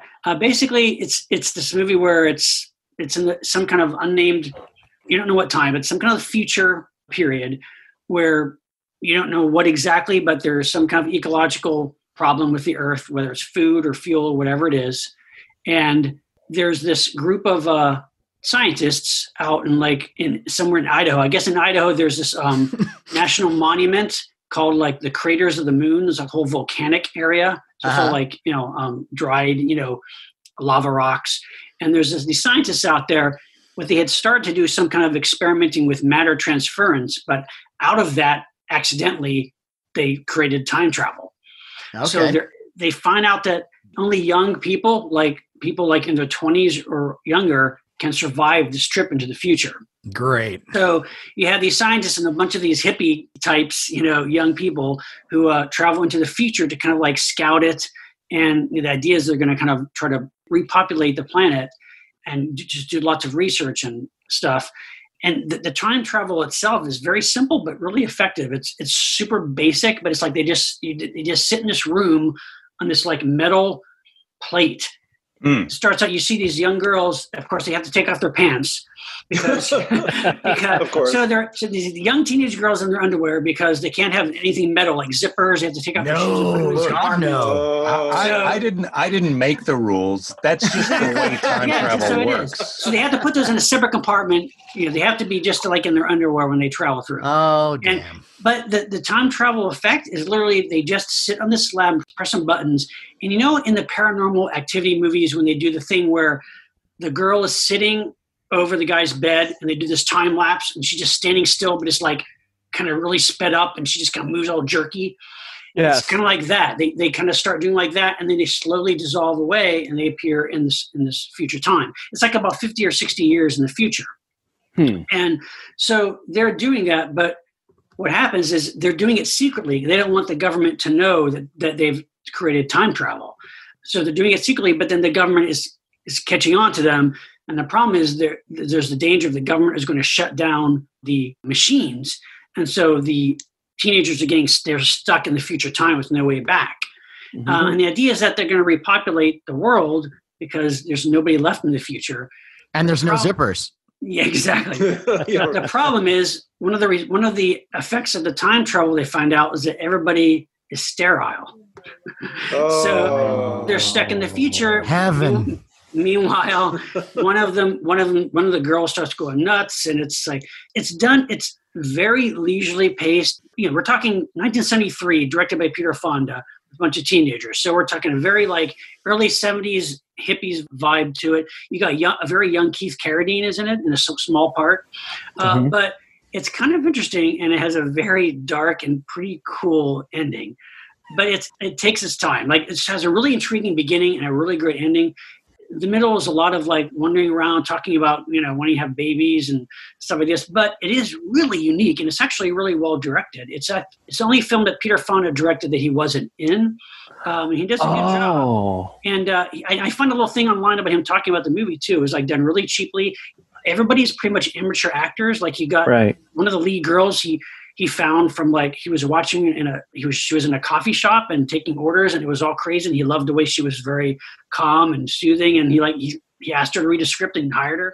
How weird. It's really interesting. I mean, like I said, it's not for everybody, but the time travel is just accepted and done, I guess, as I described it, very basic, but it works. It's really effective. And it's kind of, some of the performances are done very realistically. It's like you're just trying to adapt to this new world and what are you going to do? And it's just really fascinating. But again, it's called Idaho Transfer. Don't expect lots of explosions or car chases or lightning. And where do you go to watch that? You can literally find it on YouTube. It's on like every public domain DVD release. Because I think what happened was it fell into public domain. I think it was released for a couple of weeks, and then the company that released it went bankrupt. So but yeah, you can find it pretty much anywhere. But yeah, it's kind of interesting. I mean, it's like I said, pretty obscure, but an interesting take on the time travel formula. Okay. Wow. Neat one, Sean. James? On about the 50-year anniversary of the Kennedy assassination, Stephen King published a novel called 11/22/63. Right. And it's about a Maine school teacher whose friend owns a diner. And in the pantry of the diner, there is a wormhole that takes you back to 1962. And his friend tells him about the wormhole and asks him to use it to go back in time and prevent the assassination. And this was made into a miniseries by Hulu in 2016. And it was pretty good. But the book itself, it's an interesting story. I think King spends a little too much time on the details because you've got this character, he's going back and forth. He's doing a lot of research. He's following Lee Harvey Oswald. And I'm sure King did a ton of research for this story. Ultimately, what the focus is on is a love story, which a lot of these time travel movies do tend to get into. Kind of a sad one. He falls in love with a woman who is in an abusive relationship, and he, becomes, her lover and a protector. And I won't give any spoilers as to whether or not he does foil Lee Harvey Oswald, but it's a satisfying enough read. For a long novel, I think it certainly could have been pared down. But I recommend it for anyone who hasn't already read it. I think it delivers on the goods as long as you're interested in the subject matter. And the whole time travel element, there are a lot of details as far as, exactly how he needs to go through time and what he experiences when he goes through time and all the, the different things he has to consider when he goes back. Right. He also throws in some of his Easter eggs. Like he goes back to the town in Maine where It takes place, and he encounters some of the kids from It. Only at that point they're teenagers because it's it's that point in time. Sure. And Christine makes an appearance. Oh wow! Before she's haunted. Oh. Do you think Stephen King saw that Twilight Zone episode? Remember, there's the Twilight Zone episode with Russell Johnson. I think it's called Back There. Yeah. He goes back and tries to foil the Lincoln assassination. Right. There was also another Twilight Zone episode with Dana Andrews called No Time Like the Past, where he tries to assassinate Hitler. Right. That's right. That was one of the hour-long ones from that season. But is Walking Distance the one where he goes back and meets himself? The guy in the Twilight Zone episode where he goes back and meets himself as a kid. Yeah. Oh yeah. That's the Gig Young one, right? That's right. Yeah. Yeah. Right. That's a great one. Mm-hmm. Yeah. But anyway, 11/22/63. So check it out. Nice one, James. Am I up? Yeah. Give us some lightning, Matt. Well, as you guys all know, I'm a gigantic fan of the show Star Trek Deep Space Nine. Yes. And there was an episode that they did in 1995, and it's a two-parter, and it's called Past Tense. Past Tense. And it's really interesting because, so the story is they've got the Defiant and they're going to Earth, and then Sisko and Dr. Bashir and Jadzia Dax beam down, and through some mishap, they go through time. Okay. And they materialize in San Francisco in 2024. And get this. Oh, wow. Yeah, 2024, and get this. That's just 4 years from now. Yes. Yes, Jake. Correct. I'm just saying, I would like to. 4 years from now. Spoiler alert, I just want to find out what happens after the shit that we're in right now. Yeah, right. You may like and not like it. Because when they are beamed in and they go through time, it knocks them out. And when they wake up, Sisko and Bashir are missing their comm badges. And, they're trying to figure out what's going on. And they gradually put it together. But in this future, or I'm sorry, in our future, their past, San Francisco has this giant homeless problem. Weird. Homeless problem. And so what they've decided to do with the homeless and people who are mentally ill and homeless is they put them in this place called the Sanctuary District. The Sanctuary. And it's a fenced-off ghetto area. That's where all the poor, the sick, and people who don't have a lot of money or out of work, they put them there to get them out of the way. So regular, successful folk don't have to look at them. We need to implement this ASAP. Now, Jake, come on now. It's supposed to be finished, Larry, by 2024. Yeah. We haven't even started. Okay. Well, this is a little These are jokes, Larry. I don't really. Yeah, he's not writing the future. He's right. Yeah, go ahead, Matt. Sorry. So anyway, yeah. So what happens, Matt? So since they don't have any ID, they don't have anything, Sisko and Bashir end up being put in this sanctuary district where you get like a card that'll allow you to get food. But when it comes to a place to sleep, you have to just find a building. It's almost like Escape from New York where you're thrown in there and then you got to just find a space for yourself. But because of the overcrowding, there really isn't any. And, they're just trying to get out of there or trying to find Jadzia Dax, who they've split up with. When she wakes up, she's helped by this guy who's like a really rich media mogul. So through her side of the story, you get to find out what the more well-to-do people, how their life is. And everyone's kind of a dick and they look down on all the homeless people and, they kind of like, they deserve that. And it's an interesting piece of speculative fiction that I mean, my God, this is 1995, and they kind of called it in a lot of ways. Yeah. Just a quick poll amongst us, non-scientific. So 2020, which is now to us in our timeline, 2020 to 1995, would you say there are more or less assholes now? More. Yeah, more. You know what I'd say, Jake? I feel that some people out there maybe have held in their assholeness, and for some reason over the past few years feel like, I think it's okay for me to let it out. You know? I think you might be right, which is sort of to say that our data from 1995 is not really reliable.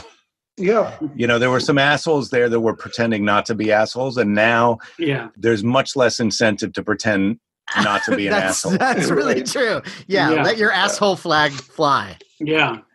But it could be roughly the same, but it seems like more now because of that. Sure. But this is really a great two-parter, and I believe it's season 3. But it's good. It's really good. Season 3? Yeah. Okay, so that's season 3 of Deep Space Nine. See, because Matt and I, we've had a discussion. I'm one of these guys who I started to watch it, and for the first season, it didn't hook me in, so then I let it go. And then Matt says, Larry, you got to stick with it. And it seems like as time went on, these episodes just got better and better and better. So we've talked about this. I need to go and revisit. This is it's really good. You've got a big to-do list now, Larry. I do. The interesting thing that Matt brings up, though, and we've talked about this on other shows, the great thing about Star Trek and how they've been able to successfully tell things about our past, and they're using the future to kind of talk about it. And Star Trek is just great in that respect. So that's. And also, Deep Space Nine did some pretty controversial things that it doesn't really get credit for. I mean, really just the makeup of the cast when you have a black captain. He's a commander at first and then he becomes a captain. But and you've got strong female characters. There's a really great documentary that I saw, and it was a crowd-funded thing that's got Jeffrey Combs is in it and all the original cast members. It's called What We Left Behind. What We Left Behind. Yeah. And it's a really neat way if you're like, well, I'm not sure if I should watch Star Trek Deep Space Nine. Watch this documentary. It'll get you excited about the show because it really puts it in perspective, all the things that show did. Mm-hmm. It's a wonderful series, and I think that more and more people now, because it's starting to be shown on various channels, I think more people now are being exposed to it, and that's great. Yeah. Well, it's interesting in that context, like all sci-fi is time travel because it's people from the present trying to project themselves into the future. And then now, that's a really good point. Yeah. As you come into the future and look to the past's time travel to see how relevant it is, you really get a kind of a mix. When you watch the first Star Treks, the William Shatner Star Treks, and you see what the issues that they were talking about then in the context of pushing it into the future, it's interesting to see how we progressed or not progressed to now. Right. Mm-hmm. When you look at the original Star Trek series, the episode City on the Edge of Forever, the one with Edith Keeler and Joan Collins, which is beautiful. And Harlan Ellison wrote the original story. And there's been some controversy over how that script was changed. But the way that episode was aired is still a really, really great piece of TV. And Matt, do you mind? It's such a great classic story. For people who are not familiar with it, can you give them the basic genesis of it? Because it's a wonderful, wonderful story. Well, they go to this planet where there's this thing called the Guardian of Forever, which is this time travel. It looks like a lighted arc kind of a thing made of like this glowing stone. Yeah. Right. And Dr. McCoy somehow gets a bad injection of something as an accident and goes kind of crazy for a while and accidentally runs into the Guardian of Forever and is put in the past where he does something to change history. We don't know what. And Kirk and everybody, they try to contact the Enterprise. It's gone. Nothing. There's no subspace anything. It's all gone. They're just there alone. And they like, what the hell happened? Right. So the Guardian kind of helps them to understand that they need to go back in time if they want to, fix anything. So that's what they do. And so Kirk and Spock decide, well, we're going to leave everybody else behind and we're going to go and we're going to see if we can get McCoy and figure out what went wrong. But Matt, so that's what they do. But there's a great point when Kirk says to the others, he says, look, Spock and I, we're going to go through this. And I don't know if we're going to come back. And if we don't, you guys have to go through and you got to try it. So that's true. Yes. Matt, you're left with this thing. Oh my God, they may never see each other again. Right. That whole episode is just drenched with wonderful drama. And then when you find out because I don't want to give, if you've never seen this episode, you don't want to give it, but when you find out what McCoy has done and then how it has to be fixed, it's so great and beautiful and tragic. Yes. And one of the greatest. It's the trolley problem, if I remember.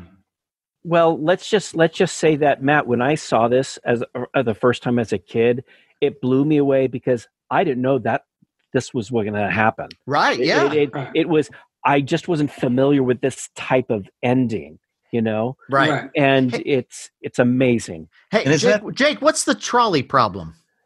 Well, first of all, is this the episode that ends with the many such? Well, I think I can say this without fucking it up. Many such trips are possible. Yes, that is true. Yeah. Okay, yeah. Okay. Yeah. And the trolley problem is a thing where you can throw a lever and you'll kill one person or save 5 people, or you can throw a person off. And, it's one of those where you're choosing... Right. It's like lesser the classic of evil. self-driving car. Yeah. You prioritize the driver in a scenario where if you prioritize the driver's life in a self-driving car and he survives, but he kills 20 pedestrians, or do you prioritize the pedestrians? Right. It's that kind of a thing, I think.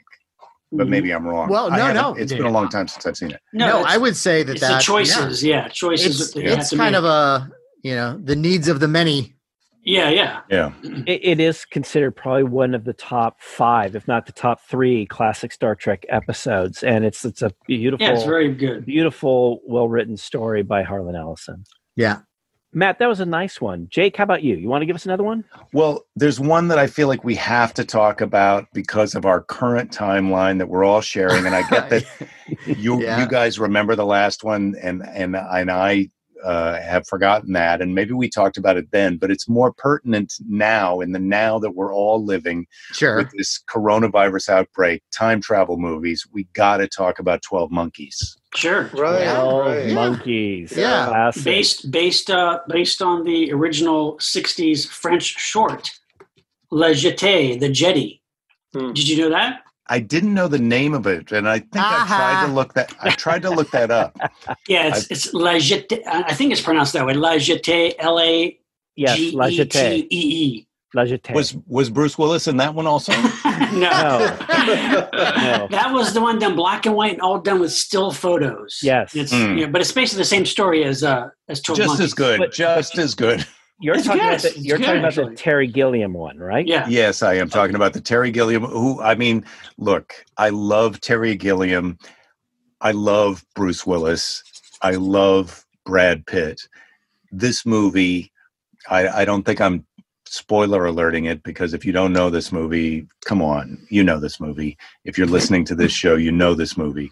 But it's about this disease that happens in the future that decimates the human population, and they're trying to send time travelers back to find out how the hell this happened and how you can go back in time and try and prevent it. Right. And I feel like that's sort of in a wish fulfillment fantasy, a movie that's kind of relates to our times right now. Yeah, definitely. Yeah, I like that. I like that movie. There's, they elaborate and they have more going on in this film from the original story than the short. But it's cool. It's Gilliam at the height of his directorial powers, just making I mean, it's really enjoyable. I really like it. It looks great too. Yeah. The look at the cost, it's so cool. The way that the time travel happens, as we talked about earlier with the hot tub time machine, the way that the time travel happens is just so kind of weird and cinematic and art house and kind of mysterious and like, well, okay, I guess that's how that worked. And then that the characters are sort of disoriented by the time travel because it is so weird. Yeah. And the people that they choose to do the time travel and why they're doing the time travel and what and how they bring information back. And there's a love story in it. And Brad Pitt is awesome. Look, I don't. That's where I have to leave you. So I think his character for that movie is fine. Yeah, I agree. He's supposed to be crazy and annoying. What's with you? I don't like it. I don't like it. Because he doesn't have lightning shooting out of him. He's right. Yeah, I was promised lightning by Larry, and then I tuned into this thing. I feel like we're all men of a certain age, and so there's a reason for us all to be jealous of Brad Pitt. When he was hot, we were also hot, and he really stole the spotlight from all of us at that time. And so, yes, there's a natural jealousy that we can all feel now. Maybe you're right. No, I admire the man. I admire him, and I respect him. You were hotter than he was, though, Larry. No. I've seen the pictures. Yeah, well, good time. But Jake, you really like 12 Monkeys. I really did. I'm getting that you didn't like it, Larry, but it's so on sweet the of you to contrary. be nice about that. No, I love it, and it's such a great time travel piece. I mean, and I have to tell you, this has been a lot of fun. Thank you so much for putting so much emphasis and detail into all the films that we've brought up. I really enjoyed it.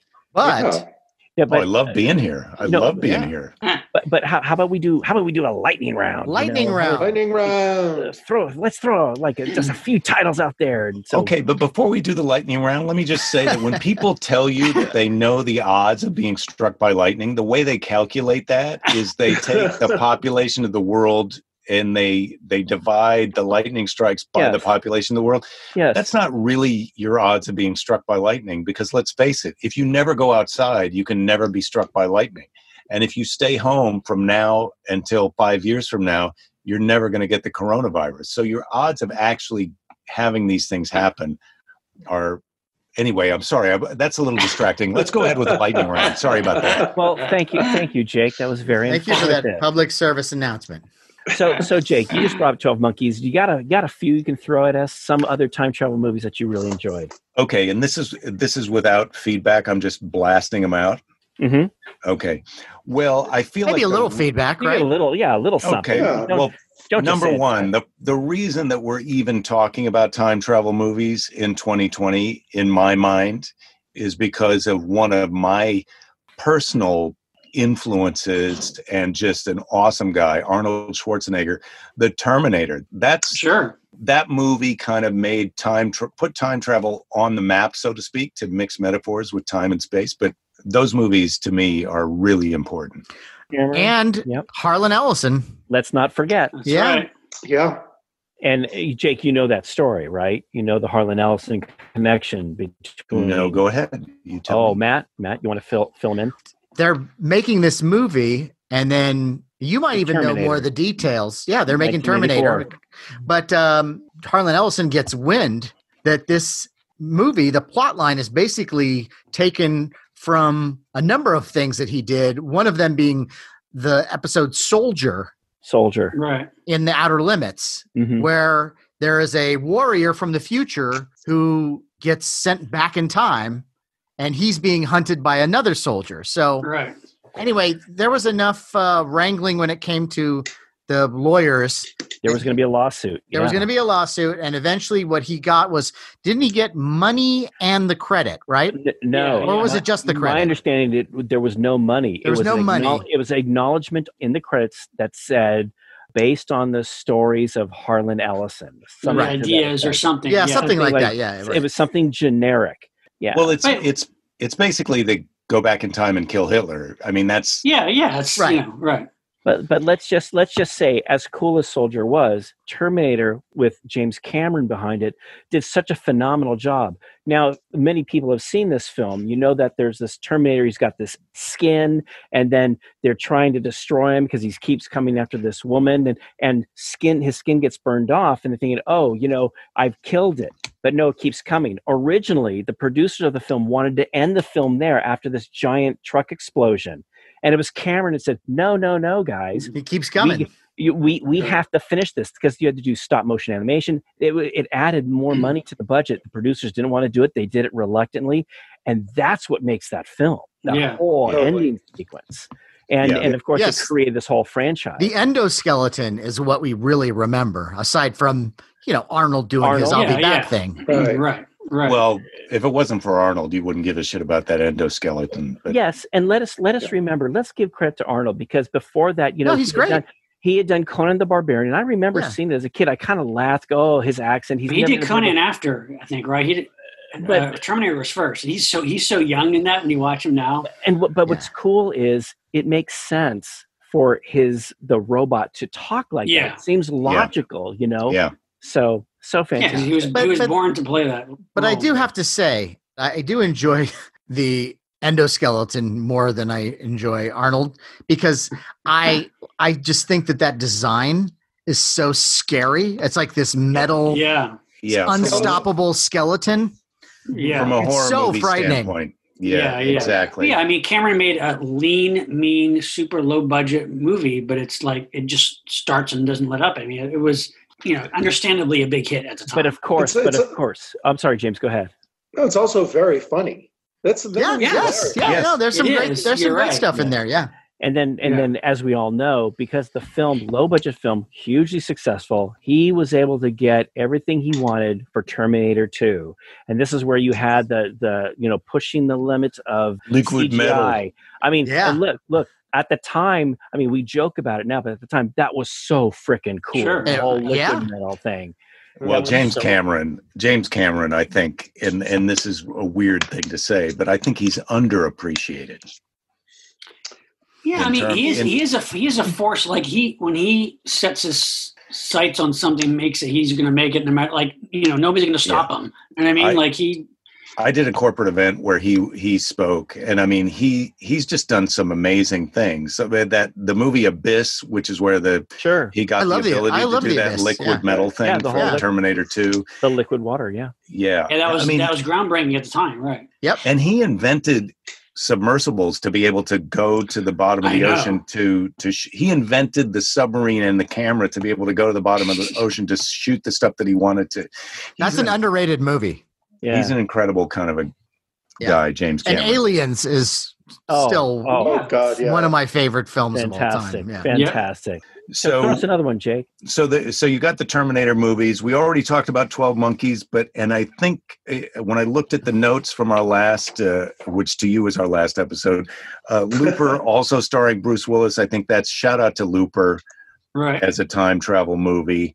I feel like a movie that we don't really think of as a time travel movie, but Arrival with Amy Adams, where the aliens. Yeah. There is an element. There's more like it. Right. There is an element of time travel a bit. That's a good movie. That's a really good movie. I think it's so cool. I think some people think it's too cerebral. Oh, I got to think too hard. That's what I like about it. That's why it's that's why it's great. No, I'm with you. Yeah, smart science fiction. Yeah. You really have to buy in and contemplate the idea of aliens that can live their lives all at once, that they experience their whole time at one time. Mm-hmm. But so Arrival, great movie.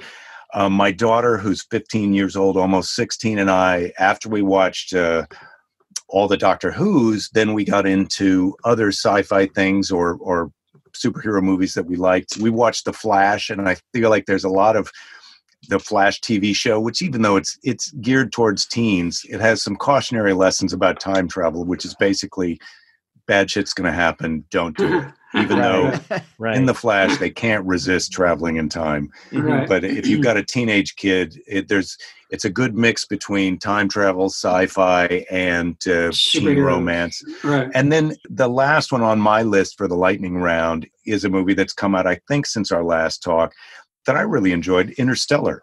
Yeah. Oh, yeah. That's on my list too. It's interesting to bring up because, there was a discussion about traveling through time, and if time travel is really possible, but you only travel into the future. You can't go backward. And there's this whole thing about Einstein saying the relativity is handled very well, I think, in that movie. Exactly. The theory that time and space are linked together. And he said the universe has a speed limit. Nothing can travel faster than the speed of light. So heck, hey, if we are able to create something that can travel the speed of light, we can go into the future, but it's like we just can't go back. But Interstellar brings up some really interesting thing about time and space. Really cool, Jake. Yes, I really like that one. Well, and I think in the same way that 12 Monkey, or in a different way that 12 Monkey speaks to now, Interstellar kind of speaks to now in that idea of, I sometimes say with certain times of year, I'm not crazy about Christmas. I always say if I could take a pill at Halloween and wake up on January 2nd, I would be happy. I feel like right now, this weird kind of time with the global pandemic and these racism protests and all this other stuff, and the repeating Groundhog Day nature of our, lives indoors. If I could take a pill and just wake up and be exactly the same age, my biological body would not age, but it would just be a year from now, I would be into that. Okay, well, thank you for sharing. Okay, I guess I'm the only one. Terrific. No. But Jake, what's interesting is you brought up some science.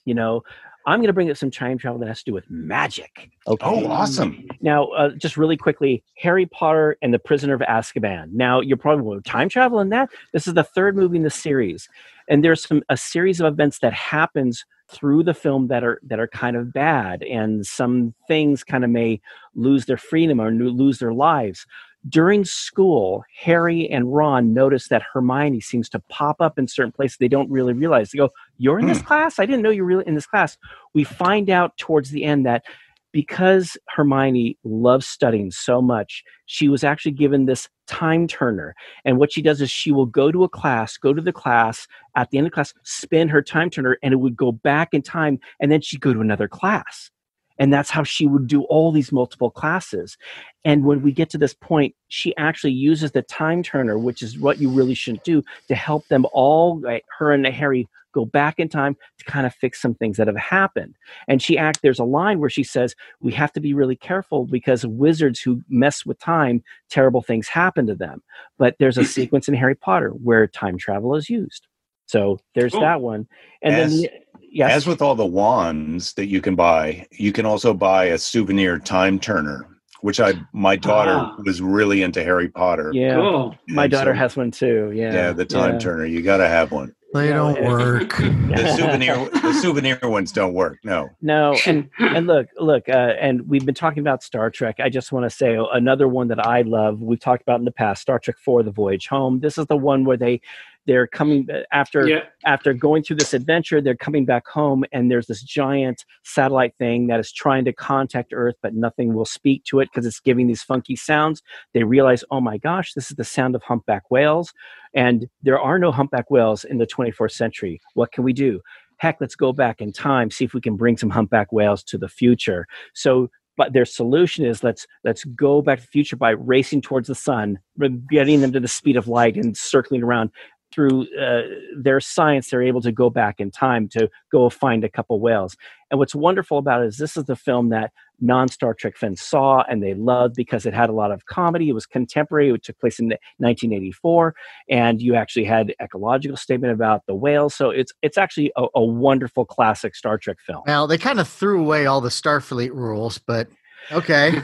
They do that in every episode of Star Trek. Well, but this was this was pretty egregious. But look, they brought back the humpback whale, man. Yeah. It's not my favorite, but I do like it, but it's not one of my favorite Star Trek outings. All right. It's a little too goofball for me. There you go. Lightning round. Sean, why don't you give us a couple? Okay, well, if you want to talk about goofball, it's funny you guys are talking about City on the Edge of Forever. You have the Guardian of Forever. This movie is a sequel to a pretty fun film. The first movie was called Beastmaster, the Beastmaster. Yeah. And it was an 80s film directed by Don Coscarelli. He did Phantasm. Mark Singer is this buff hero type. But they made a sequel in 1991 called Beastmaster 2, Through the Portal of Time. Oh. And the portal of time in this movie is pretty much exactly the Guardian of Forever. It looks exactly like it. So basically, Dar, that's the name of Mark Singer's character, he matches wits with this evil overlord played by Wings Hauser, as you know, is a great character actor. And Wings Hauser is teamed up with this evil witch played by the very sexy Sarah Douglas. And she has control of this Guardian of Forever type time portal. And so the idea is that they're going to go into the past because she somehow is able to make this time portal work where it goes back to early 90s Los Angeles. so basically Dar goes into contemporary LA and teams up with this like Valley girl played by Carrie Wurr. And of course, Wings Hauser and Sarah Douglas are now in LA running around trying to get this nuclear detonator he's going to use in his time. But the funny thing is that the movie is called Beastmaster 2 Through the Portal of Time. And characters in the movie say, oh yeah, we're going to travel back in time. But actually, then they also are saying it's a parallel universe. So the movie doesn't even know exactly what it is. But because it's called Through the Portal of Time, I'm going to say it's a time travel movie. That's very silly and very goofy, but it's also lots of fun. To give you an idea of the fact that the movie doesn't take itself too seriously, in one scene when Dar is riding in Carrie Wurr's, the Valley girl, she's driving her convertible with Dar down Hollywood Boulevard, and they pass, all these sites. What is this? He's a barbarian in a future world. They pass a movie theater along Hollywood Boulevard, and the marquee on the movie theater is Beastmaster 2 Through the Portal of Time. So it's like, and he's like a little, wait, what's that? So it's very silly, but it's fun. And you got a great cast. Mark Singer is great, and Wings Hauser, totally over the top performance. But it's fun. Another one I would say that was a recent film that Matt turned me on to that has a time traveling element to it. This is from 2018. It's called Freaks. Oh yeah, Freaks. Yeah, Freaks. I'm gonna be hard to say this without giving too much away. But basically, in this film, it's kind of mystery. You don't know what's going on. There's this father who is very protective of his little daughter. Who he says, you can't go outside. You can never go outside because there's bad people out there. You have to stay inside. You have to be protected. And there's something going on with the daughter, like maybe she has some kind of weird powers. You don't know what's going on. But there is an element of time travel because there's a particular character who kind of has time-altering abilities so that they can live in a bubble of time that's much longer than what appears to the outside the rest of the world. He can have them in a bubble that takes place over years, but to the rest of the world, it's only a couple of months. I don't want to say more than that because it could give too much away. The movie is really well done. It's kind of a sci-fi horror combination. It's really hard to kind of categorize, to be honest. But it's very good. It's a really cool mystery that slowly unfolds, and there's this cool time element to it, and it's worth checking out. It's not the best title. They should have named the film differently, but it's called Freaks from 2018. So you recommend Freaks over Beastmaster 2? Both films are fun in their own way. Yeah. So there you go. Those are my two. Thanks, Sean. James, how about you? I'm a big fan of the Bill and Ted movies. I don't think I need to regurgitate what those movies are all about. There's a new one coming out. Yes, Bill and Ted Face the Music. It's supposed to be released this summer. Now, I don't know if it's going to be in theaters or at home or what, but the fact that after like 19 years, they're bringing them back is awesome.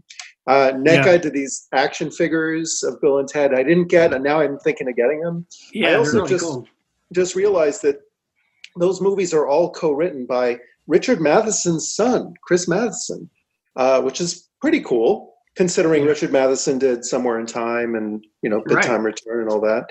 Right. Also, I want to mention a series that Full Moon Entertainment did back in the day, in the 90s, called Josh Kirby Time Warrior, which was extremely influenced by Back to the Future. And the reason I bring it up is that I haven't actually seen these movies, but my friends wrote them. And I had a hand in contributing some humor to one of the episodes, which was called Journey to the Magic Cavern.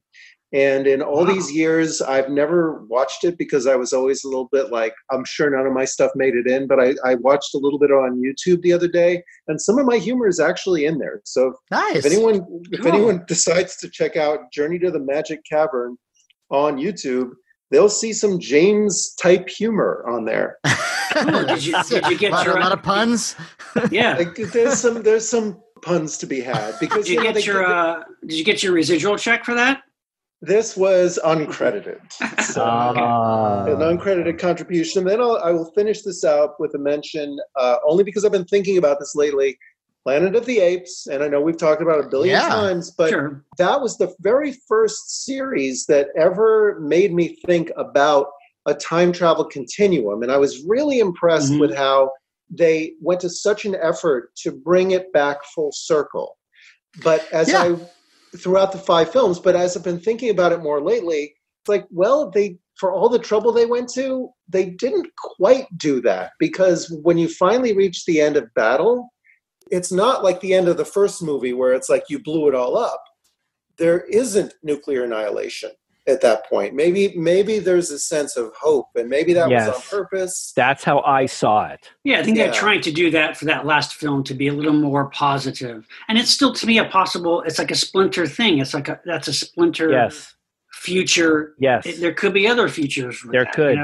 But because those mutants, those mutants at the end of battle are possibly the early versions of the mutants that we'll see in Beneath. Right. But I look at it as a more positive spin, how humans and apes just learn to get along. Well, that makes it even more impressive to me. Yeah. So there you go. Cool. Nice one, James. Nice. Hey, Matt, bring it home, buddy.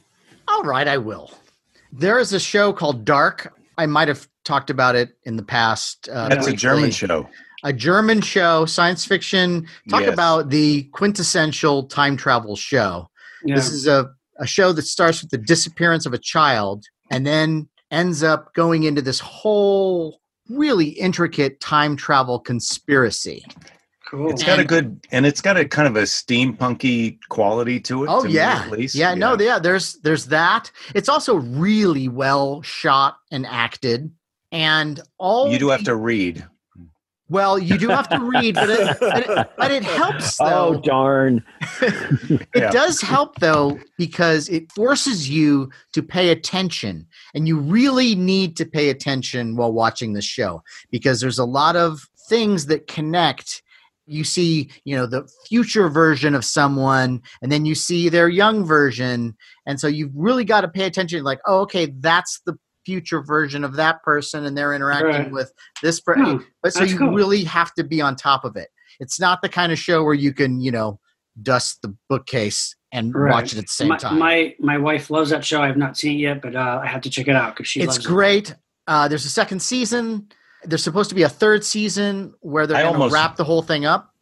I almost feel like I have to rewatch the first season before I can watch the second season, because it is so kind of literary, and you really have to pay attention. We were going to get into the second season, and we started watching it and it was like, oh man, there's so much here. I think we either have to go back through Wikipedia or something and, remind ourselves of all the tendrils of the story, or just watch the first season again, which that's probably the best idea. But that's a brilliant show. I'm glad you brought that up, because I watched that by myself, and now that you bring it up during this time, I think that Belinda, I might watch that with my wife. I think she would really like it, because it's smart and it's adult and it's just great TV. Yeah. And then on the other side of the spectrum, we can't forget Mr. Peabody. And that's right. That's right. Oh, I love that cartoon. Mr. And there have been so many incarnations since the 60s, but the only one that is real to me is the original 60s Jay Ward from Adventures of Rocky and Bullwinkle. Has anybody seen? I never saw it, but anybody see the movie? There was like a theatrical movie. Was it CGI? Yeah. Yes. Did you see it? Is it good? I watched it because my kid and I love Doctor Who, and so that was her bookend into sci-fi, which is something that we share. So we went to see that movie. And I would have to say, look, if you've got a teenage kid who's into sci-fi, it's a fun thing to go watch with them. As a thing on your own, I don't. Because the J Word cartoons worked on two levels. They worked for kids, but they also had a lot of adult humor that went over, little kids' heads. Yes. Right. Yeah. I think there's a little bit of that, but it's not quite right. Take a young person, like a 12, 13-year-old. Yeah. But I love that cartoon, and I love the Wayback Machine. Yeah. And it's a classic cartoon, and I'm sure there are numerous outlets where you can find that cartoon and watch them. And sure. And Matt, for people who don't know, can you tell them who Mr. Peabody and Sherman are? Oh, thank you. Yes. Well, Mr. Peabody is a dog who is also he can talk. He can talk. He's a talking dog. And I'm assuming that a regular dog went into the future somehow and then changed to be a brilliant scientist. And then, like, I'm writing my own fan fiction, the backstory. in this new movie, they kind of they invent their own backstory. And of course, so everything now. As I remember from that movie, and this isn't one of the giant flashbacks of my life, the birth of my child or my marriage, but it seems like to me now, when I think about it, the dog comes back from the future and the boy is the dog's pet. Oh, right. That's kind of how the cartoon was too. That was the original cartoon. It was that too. Yeah. Right. I think he even said he's my boy or something like that. Yeah. And so Sherman is just this nerdy kid with glasses who does whatever Mr. Peabody tells him to, and sometimes will get them into trouble, but they have a really nice, tender relationship. And I love that. That was something that I always look forward to within the Bullwinkle cartoons. I love Bullwinkle and Rocky. Yeah. But like that was one where it's like, oh, yay, Mr. Peabody. What I liked about Mr. Peabody was, first of all, to me as a kid, he had the most intelligent voice. He didn't talk like Huckleberry Hound. Mr. Peabody was sharp, articulate, and he spoke fast. Do you guys remember that? Yeah. Was that Wally Cox who did the voice, Matt? No, I think it's Bill Scott. Bill Scott, but his voice was very. And here, Sherman, we're going to be doing. It was very fast, and you really had to listen as a kid. That's what I remember. That's what I liked about it. Yeah, but that's a great one. And then I want to throw in one from China. And it's a 1989 Hong Kong. It's a martial arts movie that has a lot of fantasy elements as well.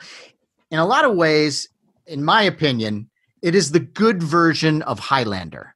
I am not a fan of Highlander. I think it kind of blows. If you want to see the good version, see the film The Iceman Cometh. Not to be confused with the Eugene O'Neill play. Yeah, that play is about a different thing, I think. Yeah. In this version, it's 16th century China, and Feng Xiao-qing, played by Yuan Bao, legendary martial arts star, is tracking serial killer and rapist Feng San, played by Yuan Hua. And through a series of circumstances, they wind up in the future, which is the 80s. And Yuan Bao meets this sassy prostitute played by Maggie Cheung. They strike up a relationship, and he's like this straight-laced hero type, and so he's not even picking up on her street smart attitude. And so it's this nice contrast of personalities that's funny, it's charming, and the martial arts stuff is unbelievable. So that's the thing too about like with Highlander. There's a couple lame sword fights. But in this one, it's full-on Hong Kong martial arts fantasy action. And it is amazing. But Matt, how can you not like Highlander? It's got tons of lightning in it. It does have you know what? When I first saw it, I did walk out of the theater going, good lightning. Nice lightning. You're not going to fault it for that. Oh. But that's a great one. And I'd also like to just throw in a shout out to one of my favorite time travel movies of all time, which is 2006's Idiocracy. Oh, yes. Idiocracy is amazing. And it was this movie that it seemed like when it came out, poor Mike Judge, he had a hard time initially getting Office Space distributed, but it became a cult classic. Same thing happened with this movie. Most people have seen this film, but it's Luke Wilson and Maya Rudolph, and they go into the future, and the future is unfortunately, where I think our country could be heading. Yes. And I have to say, more and more, considering what we're going through, I am starting to really respect the presidentialness of President Camacho in that film. Because he does listen to the smart people eventually. Right. And it's a great movie. And there's laughs all the way through. It's actually also really great science fiction. Yeah. I mean, that's actually Terry Crews as President Camacho. Oh, yeah. He's hysterical. He's hysterical, and what a performance! I love those speeches where he's shooting off guns. Like we are really not that far away from any of this. Tell me about it. But, not only we're not that far away. I feel like it might be great if that happened. well, that's what I'm saying too. I was just like, Camacho actually gets stuff done in the end. Dwayne Johnson, The Rock, former professional wrestler. Yeah, I feel like he would make a great president. Yeah, I'd vote for him. But Luke Wilson is wonderful, and so is Maya Rudolph, and Dax Shepard is hilarious. Good. Yes, very good. Matt, thank you so much. Those are all great. And actually, I'm gonna I've started to create a list, so I got it because there's a bunch of ones I got to see, especially Hot Tub.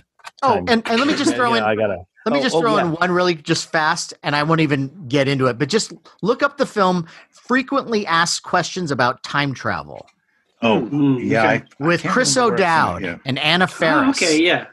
I think my wife just look up that film. It's another good time travel one. Group of friends who meet a time traveler, and the fun starts from there. Cool. But hey, before we end this show, I want to throw out a question to all of us. And I know we've dabbled in this before, but I would like to ask, if each of us had our own time machine, what would we do with it? And you could change your answer from previous answers you've had for this. Yep. Okay. So I don't remember what I said last time. I'll tell you this. I know what I would do.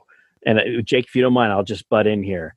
So you guys chastise me for saying, well, if I had a time machine, I'd go back to 1950. And I decided, this is what I would do. I would get in that time machine and I'd go to 1933 and I'd go to the theater that's showing King Kong and I'd take their large, I'd go and I'd take their large 3-sheet King Kong poster out and all their lobby cards. And I would have an original King Kong 3-sheet. I'd get back in the time machine, then go to 1950, get out and get some toys that are in mint in box, and put those in. And then I'd go back to the future. So. And is this just for your own nerd satisfaction to have in your personal collection, or is this to become rich? No. It's for my personal collection. It's for him. I'm not going to go back and try to change history. But the interesting thing is, I know that by taking the King Kong poster or taking the little robot, I am changing history somewhat, because the little kid who is going to get the little atomic robot that I buy now it's like, oh, he doesn't get it now. So maybe I'm not going to become a scientist anymore because I didn't get my robot. So I don't know, but I can't think about that. I'm just thinking I get my King Kong poster, then I get my toys from 1950s. So. All right. Okay. I like that. How about you, Sean? I know that's hard. I don't know what I said last time, but there's certain mysteries I would want to know about what they really happened and what was solved in the past. So I would probably go back to the 60s and hang out with those guys in the Northwest, walking through the woods, the Patterson and those guys. And when they come across Bigfoot and they shoot that movie of Bigfoot walking across, I want to be there and see what the fuck that really was. Was that Bigfoot? Was that a real hominid from or is it a guy in a suit? And if it's a guy in a suit, I can go up and talk to him and say, what the fuck are you doing? To save you the trip for maybe another trip, it's not Bigfoot. Though. Yeah. I think it's already been disproven. But it hasn't. It's I think that Loch Ness Monster, I think they said, the guy admitted it, I think. But I don't know about that. It's an interesting idea, though. And that's an interesting choice. I think the last one I did was Roswell too. I want to be there. What the hell crashed? Good. I like that. I like Roswell be there when it happens. Yeah. Right. There you go. James? I'd want to go about 100 years into the future Not much less, not much more. Wow. But I'd be really curious as to where we are 100 years from now as far as technology. Ugh. Yeah, I mean, I'd be terrified. Yeah, me too. Oh, it's going to be terrifying. Don't get me I don't wrong. want to know. I mean, I really don't. Yeah.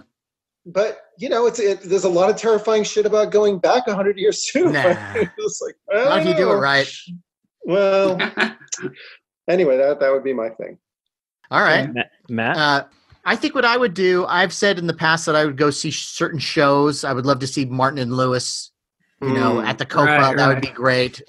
But when it comes to toys, I know that, Larry's going to go back and get his toys.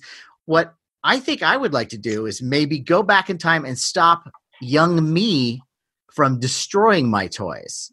Yeah. And so I could have I couldn't just get the toys. I could get my toys. Yeah, your actual toys. Yeah. So anything that ever went wrong, like a piece was destroyed or, a robot stopped working because I was a little too rough on it, I'd pop in there and go, nope, don't do that. Okay. And I'd give young me just a wad of cash from the time. And I'd just go, here, I'll buy this off you. Yeah, I'd have to go back to stop my past self from burning all my toys. Yeah, there you go. So then I'd have my original toys, which talk about, a real sentimental thing to have. Right. Real toys that were lost or destroyed, but now you have them back. I think that would be pretty amazing. Cool. Nice one, Matt. All right, Jake, what would you do? Well, I don't need to do that because I can go to your house, Matt, and see all those toys from my past. You can, yeah. In one case, at least literally. Yes. Right. But and Larry, you've got to consider this traveler's concept. You go back and you steal the posters from those movies that were just about as they're being thrown away. You get the ones that are being thrown away. So you're not really denying anything from a kid. You're saying You're right. You're right. I feel like if you go into the past, you're going into a world that you don't understand, where there's forgotten knowledge. I mean, unless you're just going back to your own kind of childhood time. I don't know if you'd know how to relate in either the past or the future. So it's tricky to go into either of those places. And so I'm thinking that I want to do, which is kind of the time-tested greed thing that's don't do it. But I feel like you'd go into the past to do some investment thing or something to make your present life a little bit easier, to be able to live now in a more comfortable way that you would like.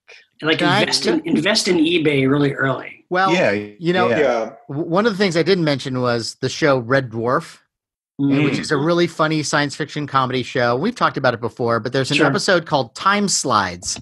Yes. Where the crew of the interstellar mining ship Red Dwarf figure out there's this developing fluid for pictures that makes it so you can actually go into the picture and exist in whatever time that was. So if you have a picture of like your birthday from whatever year, you can go into that picture. But the limitation is you can't leave the edges of the picture. And so when they're first playing around with it, they find a picture of Hitler and they fuck with Hitler and they do all these things. But then at one point, Lister, the main character, goes back because there's this thing that they have on the ship that's called a tension sheet. And a tension sheet is this red piece of bubble wrap that you pop the bubbles and it's supposed to calm you down. But it was just like this giant cellar. And so he's going to go back in time and he's going to invent the tension sheet. And so but he's going to be the guy who gets rich off the tension sheet. Right, so if he does that, that means he'll never have been on the ship, because in Red Dwarf, he's stuck on the ship 3 million years into the future. He's the last human being. And it's not necessarily the place that he really saw his life going. Mm-hmm. So now he's going to invent the tension sheet and then life's going to be great. But then there's, of course, ramifications to that. And it's a wonderful episode. But it reminded me of what you were talking about.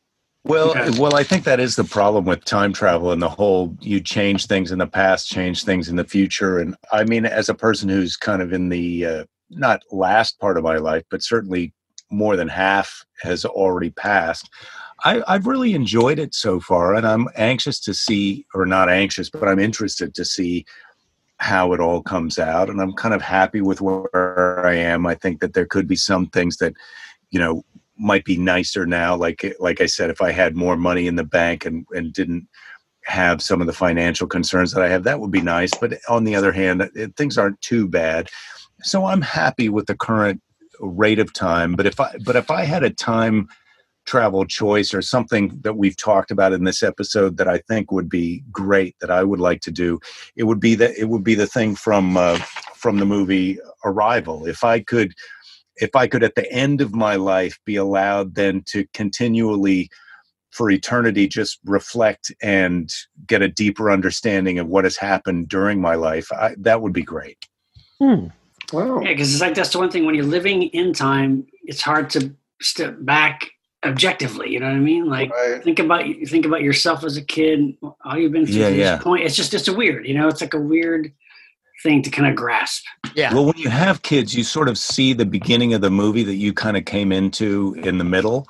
Like we can't remember our childhoods that much, but the idea of like in the moment of your death, you immediately have access to 100% resolution of everything that you did in your whole life, and you can really kind of take a look at it and get a kind of an appreciation and a perspective that you don't have when you're alive. As long as it's a positive perspective. Yeah, I've done enough. Well, so far, so good. Yeah, right.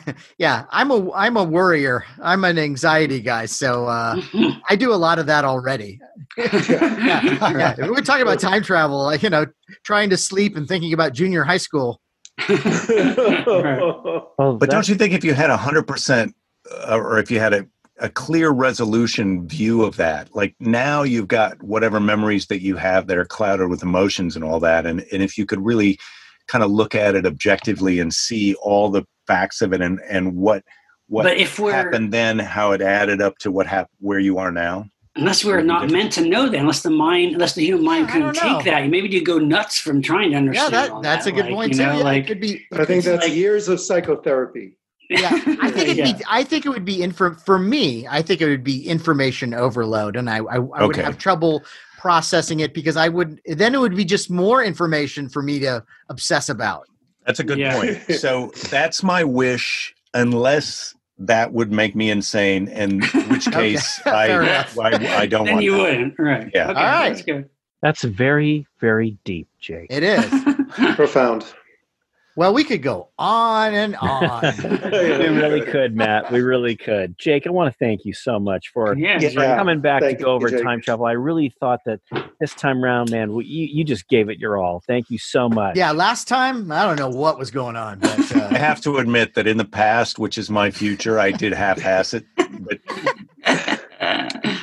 I can't say that I've learned that lesson, because that's the lesson that's where I get to later, is that you really should half-ass it. But this was so fun. You guys, this is such a fun show. I'd be happy to be on anytime you want me, but thank you for having me on this time. It was my pleasure. We always love you. And what are you doing right now that you can plug?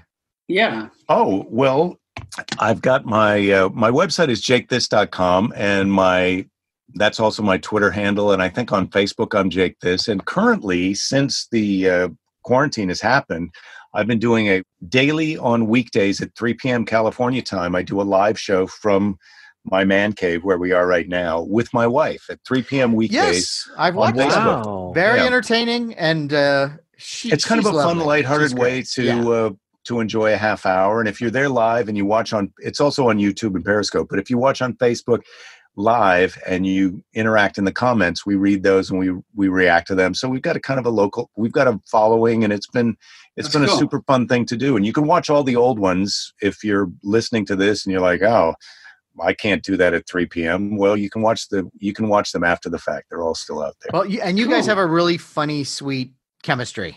I picked a good wife, I have to say. I didn't realize it at the time, but well, she's aces. Yeah, well, I'm also fond of your wife, but not in a you get what I mean, right? Hey, look, wherever you want to take it, it's fine. Because she's sweet. She is sweet. Your wife. My wife is sweet. Well, I'm sure you guys also have great wives. I just haven't met them yet. Yes. No. Well, Jake, thanks very much. I'm going to check out this little show of yours and check it out. Well, I hope you do, but watch Travelers first and read that Ken Grimwood book. Will do, Jake. Agreed. Well, hey, let's have a toast. Yes. Let's have a toast to Jake Johanssen and time travel. Woo! Time for a listener shout out. Shout out. This goes out to those who have bought more of our special new glow-in-the-dark Monster Party logo t-shirts. Yay! Good buyers.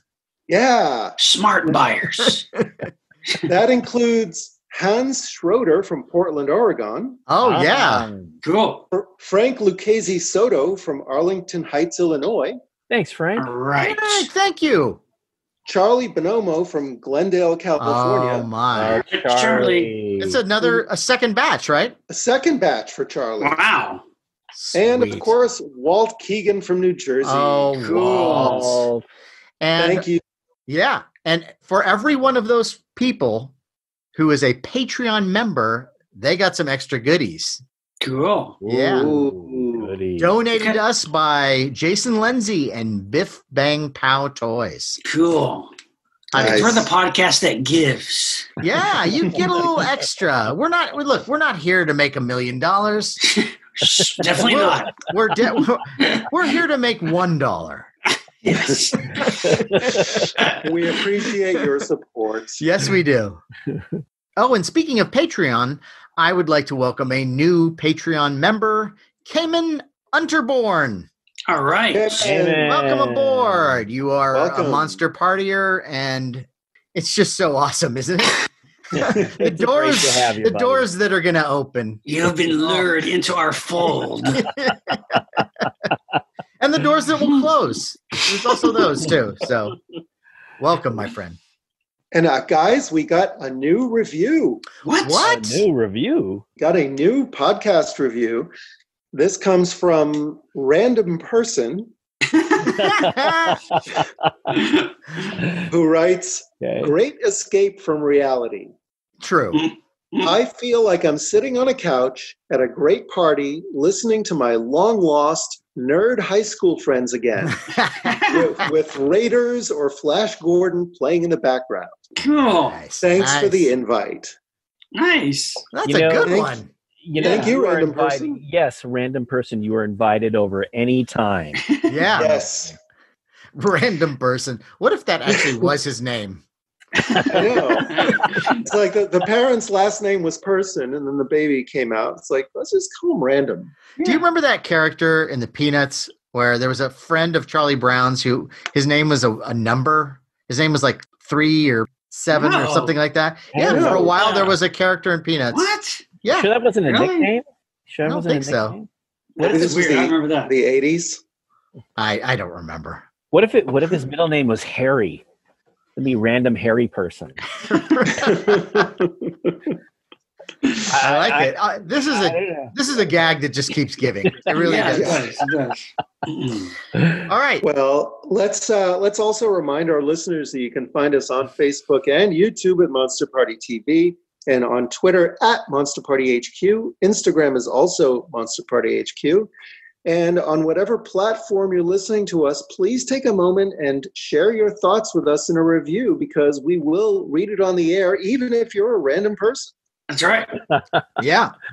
And if you want to be part of the Patreon family that we've created, all you have to do is go to patreon.com, look for Monster Party, click join, and follow the instructions. It's going to cost you $5, and the treasures that will be yours. Audio, video, you'll be part of special offers, and it's a super good time. On a similar note, we talked about our t-shirts. You might want to buy a t-shirt or a cap. We still have sizes left. Most sizes. I think we're out of triple extra large. We have all the other sizes, and we've got quite a few caps. And if you want to buy one, they're $20 for either a single cap or a single t-shirt. And for now, shipping is free. We don't know how much longer it's going to be free, because like we were discussing at some point, maybe we need to make $2. But right now it's a promotion. And if you're part of Patreon, like we said, we'll throw in some goodies for you and it'll be a good time for everyone. So anyway, that's what we're doing. We love you guys and stay safe, please. Yes. On that note, I am Matt Weinhold. I'm Shawn Sheridan. I'm Larry STROTHE. And I'm James Gonis. Keep America strong. Watch time travel movies. Or don't, and then go back in time and convince yourself to watch time travel movies. Watch out, lightning. Cool.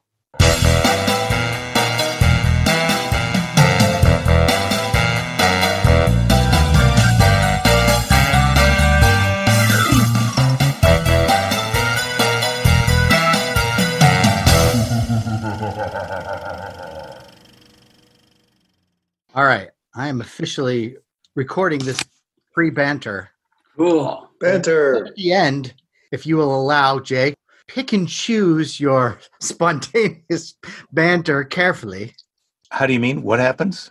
Well, we record a little stuff in the beginning. We usually put it at the end as an extra. Oh, I see. Yeah, like a blooper, behind the scenes. People want to see behind the curtain, behind the veil. Or as Shawn would call it, the veal. Yeah, the veal. It's delicious. Behind the veal. I don't want to know behind the veal. I want to. Well, when is this going to come out? Is this coming out right now? Oh God, no. Are we time? So we're time traveling right now. Yes. We're Monday. We're speaking to the future listeners. We are living in the future. Right. From our vantage point here in the past. Yes. None of this has happened yet. That's right. Well, we are in the middle of some things that when they listen to this, they'll know the conclusion of those things. The battle against racism, that's either going to be solved or it'll be ongoing. all solved. By Sunday night, everything will be solved. I'm just happy that it's Monday and all guns have been replaced with ice cream. Well, I would love we that. Got that one done. That's right. It's crazy. I can't even. I'm supposed to. My driver's license is coming up, and they have to go in and be there in person because they're transforming all the IDs into the real ID. The idea of the future. Oh Right. yeah. Right. And so you can't just renew that by mail. You have to go in. But the problem is when you go online to make a reservation, you get caught in this loop, which is interesting because that's what we're going to talk about today. But you get caught in this. The DMV time loop.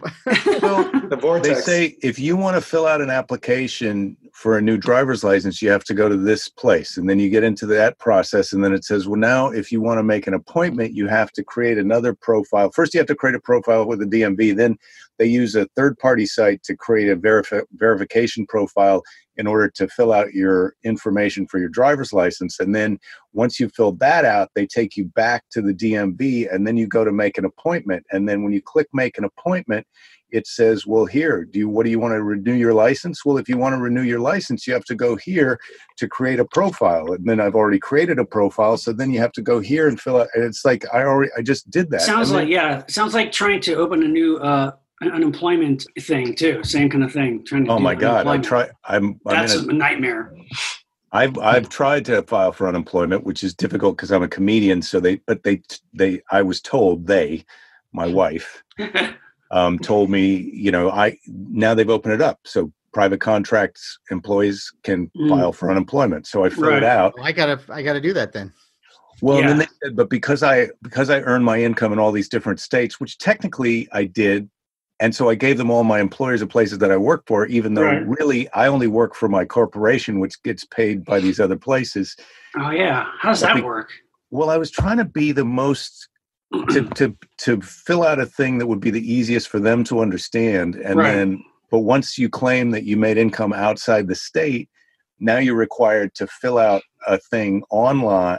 You print out a PDF, and then you have to scan it back. You can't scan it to them. You have to fax it to them, but who has a fax machine?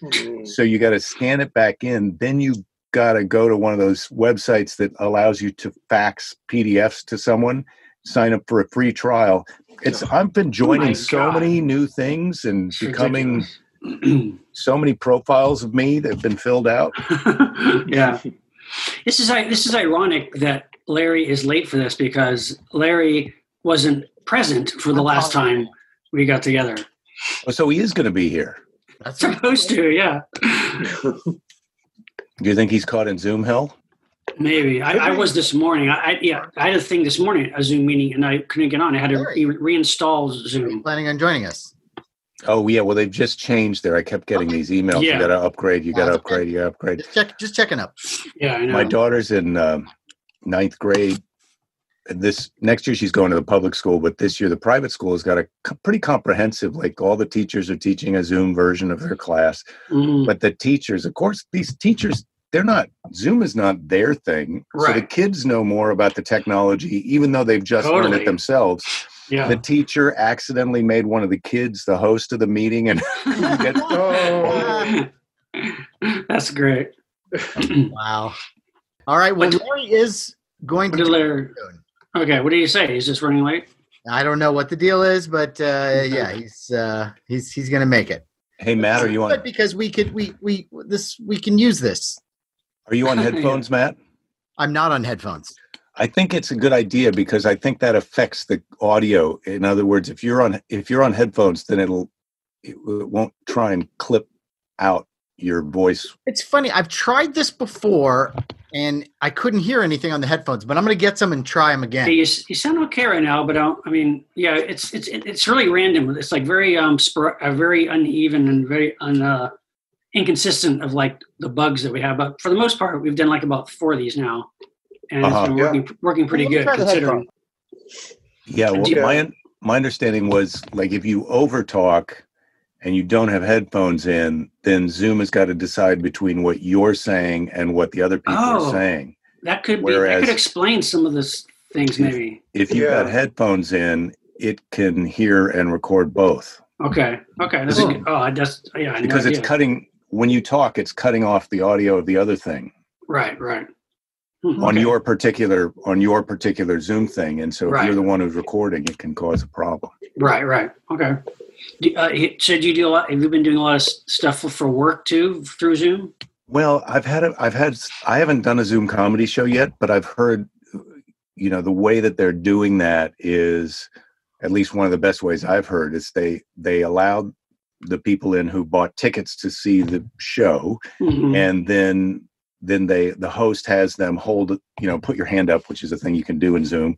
If you have a quiet room, headphones, and you're a good laugher. And the reason for the headphones is so it doesn't mess up the audio. Interesting. I'm on headphones. You sound a little louder. You sound better, actually, maybe. Okay, good. Yeah. See, a little clearer, more present. You're youthful in your knowledge, Johansson. Well, I've got a young kid. Well, I guess no. This is from our contemporary comedians, maybe younger peers than me. Right.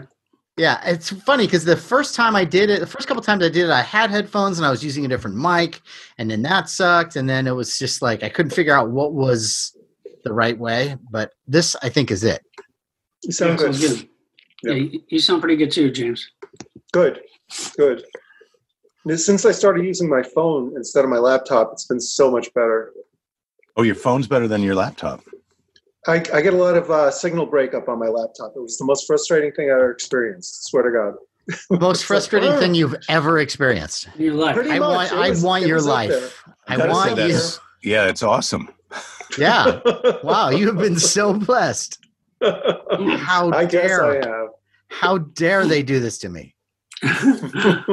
All right. Well, those are the friends of Shawn behind him. And Shawn, while we're waiting for Larry, maybe you can name all of them. Yes, I will. And they don't have to be the names of the characters. You can just, whatever you've named them, Yes. Skip, Larry, Chief, Andrew, Raul. Did anybody, talking about action figures, did anybody buy the Distinctive Dummies Karen Black from Trilogy of Terror? Do you guys have that? No, it was interesting. Not. I mean, I thought about it, but it's like, it's not necessary because I have the life-size Zuni fetish doll. It is really cool. I mean, like if it was less expensive, if somebody gave it to me, great. But it's not. I mean, likeness is important. The likeness is great. Is the make or break, though. Yeah, but yes, Jake, you had a question? I have a question. So you have the spooky idol thing that came alive? Yes. Sean and I definitely have it. Do you have it, James? Yeah. They made them like several years ago. They made like a life-size, like screen accurate prop for like a couple $100, and it's amazing. Yeah, we all have them, except for Larry. I don't think Larry. That's time travel right there. They went back into your brain's time machine and said, "This is what you want. This is what 9-year-old you wants." That's true. Exactly. With $200, and we know he's still in there, and now he's got $200. Yeah, exactly, totally. Was it possible? As a child prostitute, I could pull in at least a good, 5 per week. So you put 2. Is there any chance that any of you 3 have one of those handy that I could look at? Actually, I can show you. Hold on. Yeah, mine's in the other room. Yeah, mine is. Yeah. Yeah. So you're passing the fun room. This is now the DVD den. This is all the DVDs. Remember DVDs? The DVDs and Blu-rays? Yeah. Yes. I've got some DVDs too. What do you do? Here's the Zuni finish. Oh my God, that's awesome. There you go. Nice. It's pretty much exactly and everything. It's pretty amazing. Yeah, and you can't see. I can't take off that little thing around his waist, because if you do that, he comes to life, of course. Right. So I forgot that's the way it works. Yeah, that's very important. And can you even watch that movie now? Is that available? Oh yeah, it's on Blu-ray. Oh, sure, it's on Blu-ray now. Yeah. Yeah. It holds up with commentary by Karen Black. Hi, Larry. Hi. Larry. How are you guys doing? What's going on? Great. How are you? Great. Doing you all right? Doing okay. Yeah. Okay. Yeah. Larry's got headphones in. Oh, are you guys all wearing your Monster Party t-shirts? We are. Who do I have to? What do I got to do to get one of those? I want a Monster Party t-shirt. Yeah. Okay. Well, I'm asking now. Could I please have a Monster Party t-shirt? Yes, and large? You're in luck too, because we hadn't had these logo shirts for the longest time, but we did a whole new batch, and they're glow in the dark. Yeah. Like the line around the logo is glow in the dark. And do you have tidy whiteys that also have the glow in the dark? That's Monster next. Party? Yeah. Ooh, I think underoos. We got to make Monster Party underoos. That would be kind of a cool idea. By the people that make flex tape have created something for us that's quite special. I don't know if you guys remember, but there was a time Famous Monsters they sold some underwear. Do you remember that, Matt? Yes, yeah. And it had Famous Monsters right around. Yeah. Wow. I wonder if have you ever seen any of those on eBay, Larry? No. First of all, I haven't looked. Okay. Yeah. Well, no, quite honestly, but you'd have to even if they were advertised as new. I'd probably have to steam, sanitize alcohol. Slightly soiled, but still good condition. Yeah. As funny as that is, there's a lump of 70s shit in there. As funny as that is, I don't think the underoos, the Monster Party underoos, would be a big seller. So, I don't know. Well, it's a possible. Really, James? Interest. Really? Yes, James. I think if it's James. If you guys do a live appearance somewhere and you're selling those after the show, just the laugh that you get when you plug them right at the end of the show, and then the fact that you actually have them. In my experience, like I sold all of my vagina is driving me nuts t-shirts. I made those as a joke, and I sold hundreds of them. I will model them. Wow. No shame. I will put those things on. Wow. And I'll full on, Baby New Year at a live event. That's great. If you recall the advertisement, it had a picture of a guy standing like this, and it said, "For the man who has everything," and then it had the pictures. That's great. Well, that's actually a good pitch. Yeah. But see, all here's right. the problem. No, go ahead. The problem is you want to see it, and so what that means is you'll walk around outside with it. It's like, I don't want to do that, I'll walk do around that. outside with my. Oh, hey, you want to see my famous monster? Boom! All right, we're ready to start. There was a rumor that the Acker Mansion, there was a vending machine somewhere in there that sold the Famous Monsters panties, but nobody could ever find it. So. No, because it's not true. James. Oh, I miss Japan. Anyway. Oh. All right. Do you want to start this? Jake, do you have any questions or anything? You know how this goes, right? You know what the topic is, right, Jake? Yeah, I've got the piece of paper, and I've also written down in my book of things that I write things down in, some other movies. Special thoughts. I have to say that as I go through the notes here, it appears that I don't. I mean, I can remember the title of the movies and some of the things that are in them, but I'm not an in-depth. We'll try and help. But I think it's important that we don't just throw out a title, just glance over it. I mean, we should put out a title and let's talk about it. Let's fill in the blank, you know. And so if you don't fully clean out a wound, it won't heal. Yeah. This is which is this show, I guess, right, Larry? Yeah. This is the wound. Because he wasn't part of the last one, you know. So right. He's held it over our heads forever. Right. So you're righting a wrong in a way. Well, I haven't held this over anyone's head. It was just a suggestion. And I was actually late for it too. So yeah. Right. Yeah. So this is now the first real official, you know. Yeah. Yeah. But this time, nothing can go wrong. And Jake, when you think about it, time travel is a theme that you can do over and over and claim that you haven't done it yet. You never did it. Yeah. That's true. Well, that was our excuse for the fact that Larry wasn't there last time, which was that we had erased him from history. Yes. Right. Yes. In fact, as hard as we try. If you guys will call, James was all, Larry who? Larry who? So, that was fun, right? That's cute. And we don't have to do like 100 of these. You know, let's have like a good 90 minutes, you know. Yeah. So. Yeah, we don't want to keep you too long, so. No. Well, yeah, I got a lot of shit to do. Yeah. Knowing just look at that closet. My God. Is that your closet? Yeah, you can see the closet, but this is my man cave. Let me just give you a little tour around. Look at that. Oh, man. There's quite a bit of shit in here. Who's the vintage lady in the other? Who's that lady? That lady, that's my wife from the 90s. She did this ad thing. Cool. Her grandmother saved the newspaper. Yeah, we went on 3 dates, and then she couldn't go out with me because she had unfinished business with an ex-boyfriend, and then we reconnected 4.5 years later. Wow. Wow. But right after we went on the 3 dates, she got this great advertising job where a person that I'd gone out with that I was interested in, who wasn't interested in me, all at once was on billboards in airports. I would go by that picture of her in airports all over the United States for a few months. That's crazy. Yeah. Wow. Oh, now I remember. Yeah. I guess I should apologize because I think I got drunk and kissed it a couple times.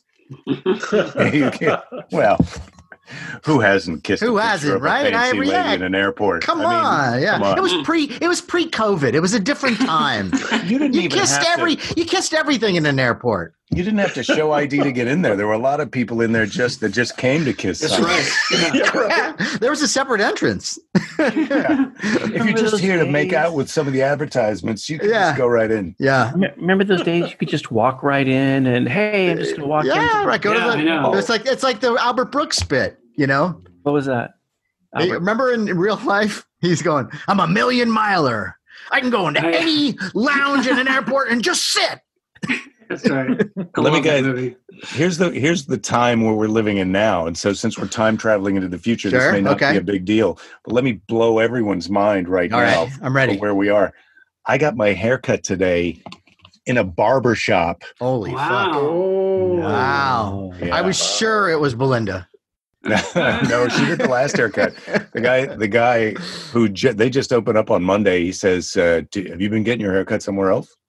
Ooh, hey. And it turns out that he had been doing appointment only, naughty haircuts going in. Okay, sure. Yeah. And they got my wife and I got a haircut last weekend, and we had the person I used come to the house. She did house calls, and she wore a mask, and she cut her hair. How do you like that? Yeah. You know what? I want to get a haircut. I was looking like a caveman.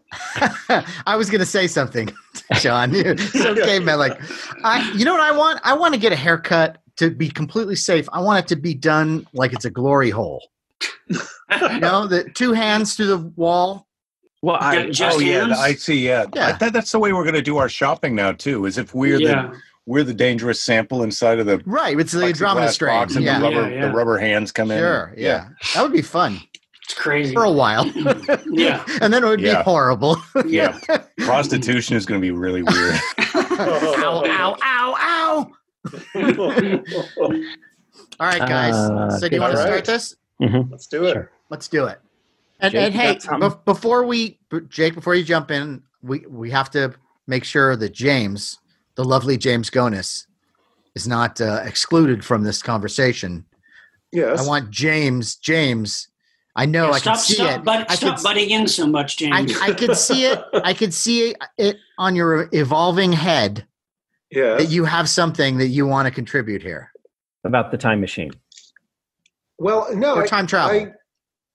No, I mean I've got a few titles, but if Jake's got one, Jake, jump right in. Well, thanks, James. Oh, James, you've actually gone to just your name now on the Zoom call. Yeah, you're slowly going back in time until you're disappearing completely. And now it's in like old-timey font. I've got an incoming call. I'm not going to answer. And thanks, James. No, you have to take that call, James. It's from the future. Hurry. Oh my God. It's a movie. It's a Czech movie. Which I didn't realize because I think it was dubbed with English actors, but it's called Journey to the Beginning of Time. Yeah. Matt, I'm sorry, Matt, you're breaking up. Matt, you're breaking up. Can you go back again and start your beginning? You were breaking up. All right, hold on. That's weird. He sounded okay to me. Yeah, it sounded okay to me. Yeah, me too. But I'd like to hear it again. I'm sorry, man. Let's take a journey to the beginning of what you were talking about. Hey, where did it start breaking up? What did just the Children's beginning. Matinee? No, the matinee. The name of the movie, I guess. Yeah, the name of the movie. Okay. You're breaking up, buddy. Comedian, and you travel all over the country and stuff. Hold on, Larry. So start. Restart, Larry, because you're restart with big shot comedian. Blah blah blah. Yeah, if you don't mind. World-renowned comedian. Go. Oh, you're frozen. You're frozen, Larry. Frozen in time. You're a world-renowned comedian. You're frozen. Yeah, you got to do something here. Oh, he's moving closer to the source. Stay away from that Chernobyl. Move closer to the tot tub. What's the reason that his Wi-Fi failed? Yeah. Right. Yeah. The government's listening. Oh, sure. Yeah. And John Cusack, he's crazy. I'm sorry, guys. This is my teenage son's porn time. So, hey, it's mine too. he downloads a lot. So now we're on that note. Lightning. Yeah. Has to do something with lightning. Okay. Or something with time, like we're out of time, or are we, or something. I don't know. Keep watching those time travel films. And make sure they have plenty of lightning. Or go back in the past and watch them again. I kind of like that angle of something like watch time travel movies, or don't, and then go back in time and convince yourself to watch time travel movies. Something like that, yeah. And then maybe somebody can go, watch out, lightning! I don't know. Larry can go, watch out, lightning! And I just go, cool. Yeah, because I love lightning. Watch out, lightning! Yeah. I'll do the lightning sound effect. Ooh. All right. Sean. So, do you want to practice one? Yes, I like to practice. On that note. So why don't we start just for the practice with Keep America Strong? Okay, here we go. Keep America strong. Watch time travel movies. Or don't. And then go back in time and convince yourself to watch time travel movies. But don't create a paradox. Watch out, lightning. What was that? That'd be lightning. That was the. Well, how do you do lightning? What is link? Yeah, lightning. Yeah. Well, you got to have some. It's got to have some muscle to it. don't know. Somebody else do the lightning sound effect. I don't know how to do lightning. No. You're Mr. Do a lightning sound effect, Larry. See, I know what the problem is. It's not Sean's lightning, and it's not your lightning. We're phasing out here when it comes to the mic. Oh, okay. Yeah, so not just so it's like, maybe. Yeah, it's like better. static. That's better. I like that better. All right. I think once somebody try one. Yeah, once you say it's lightning, they'll know the sound effect. So yeah. Okay. Yeah.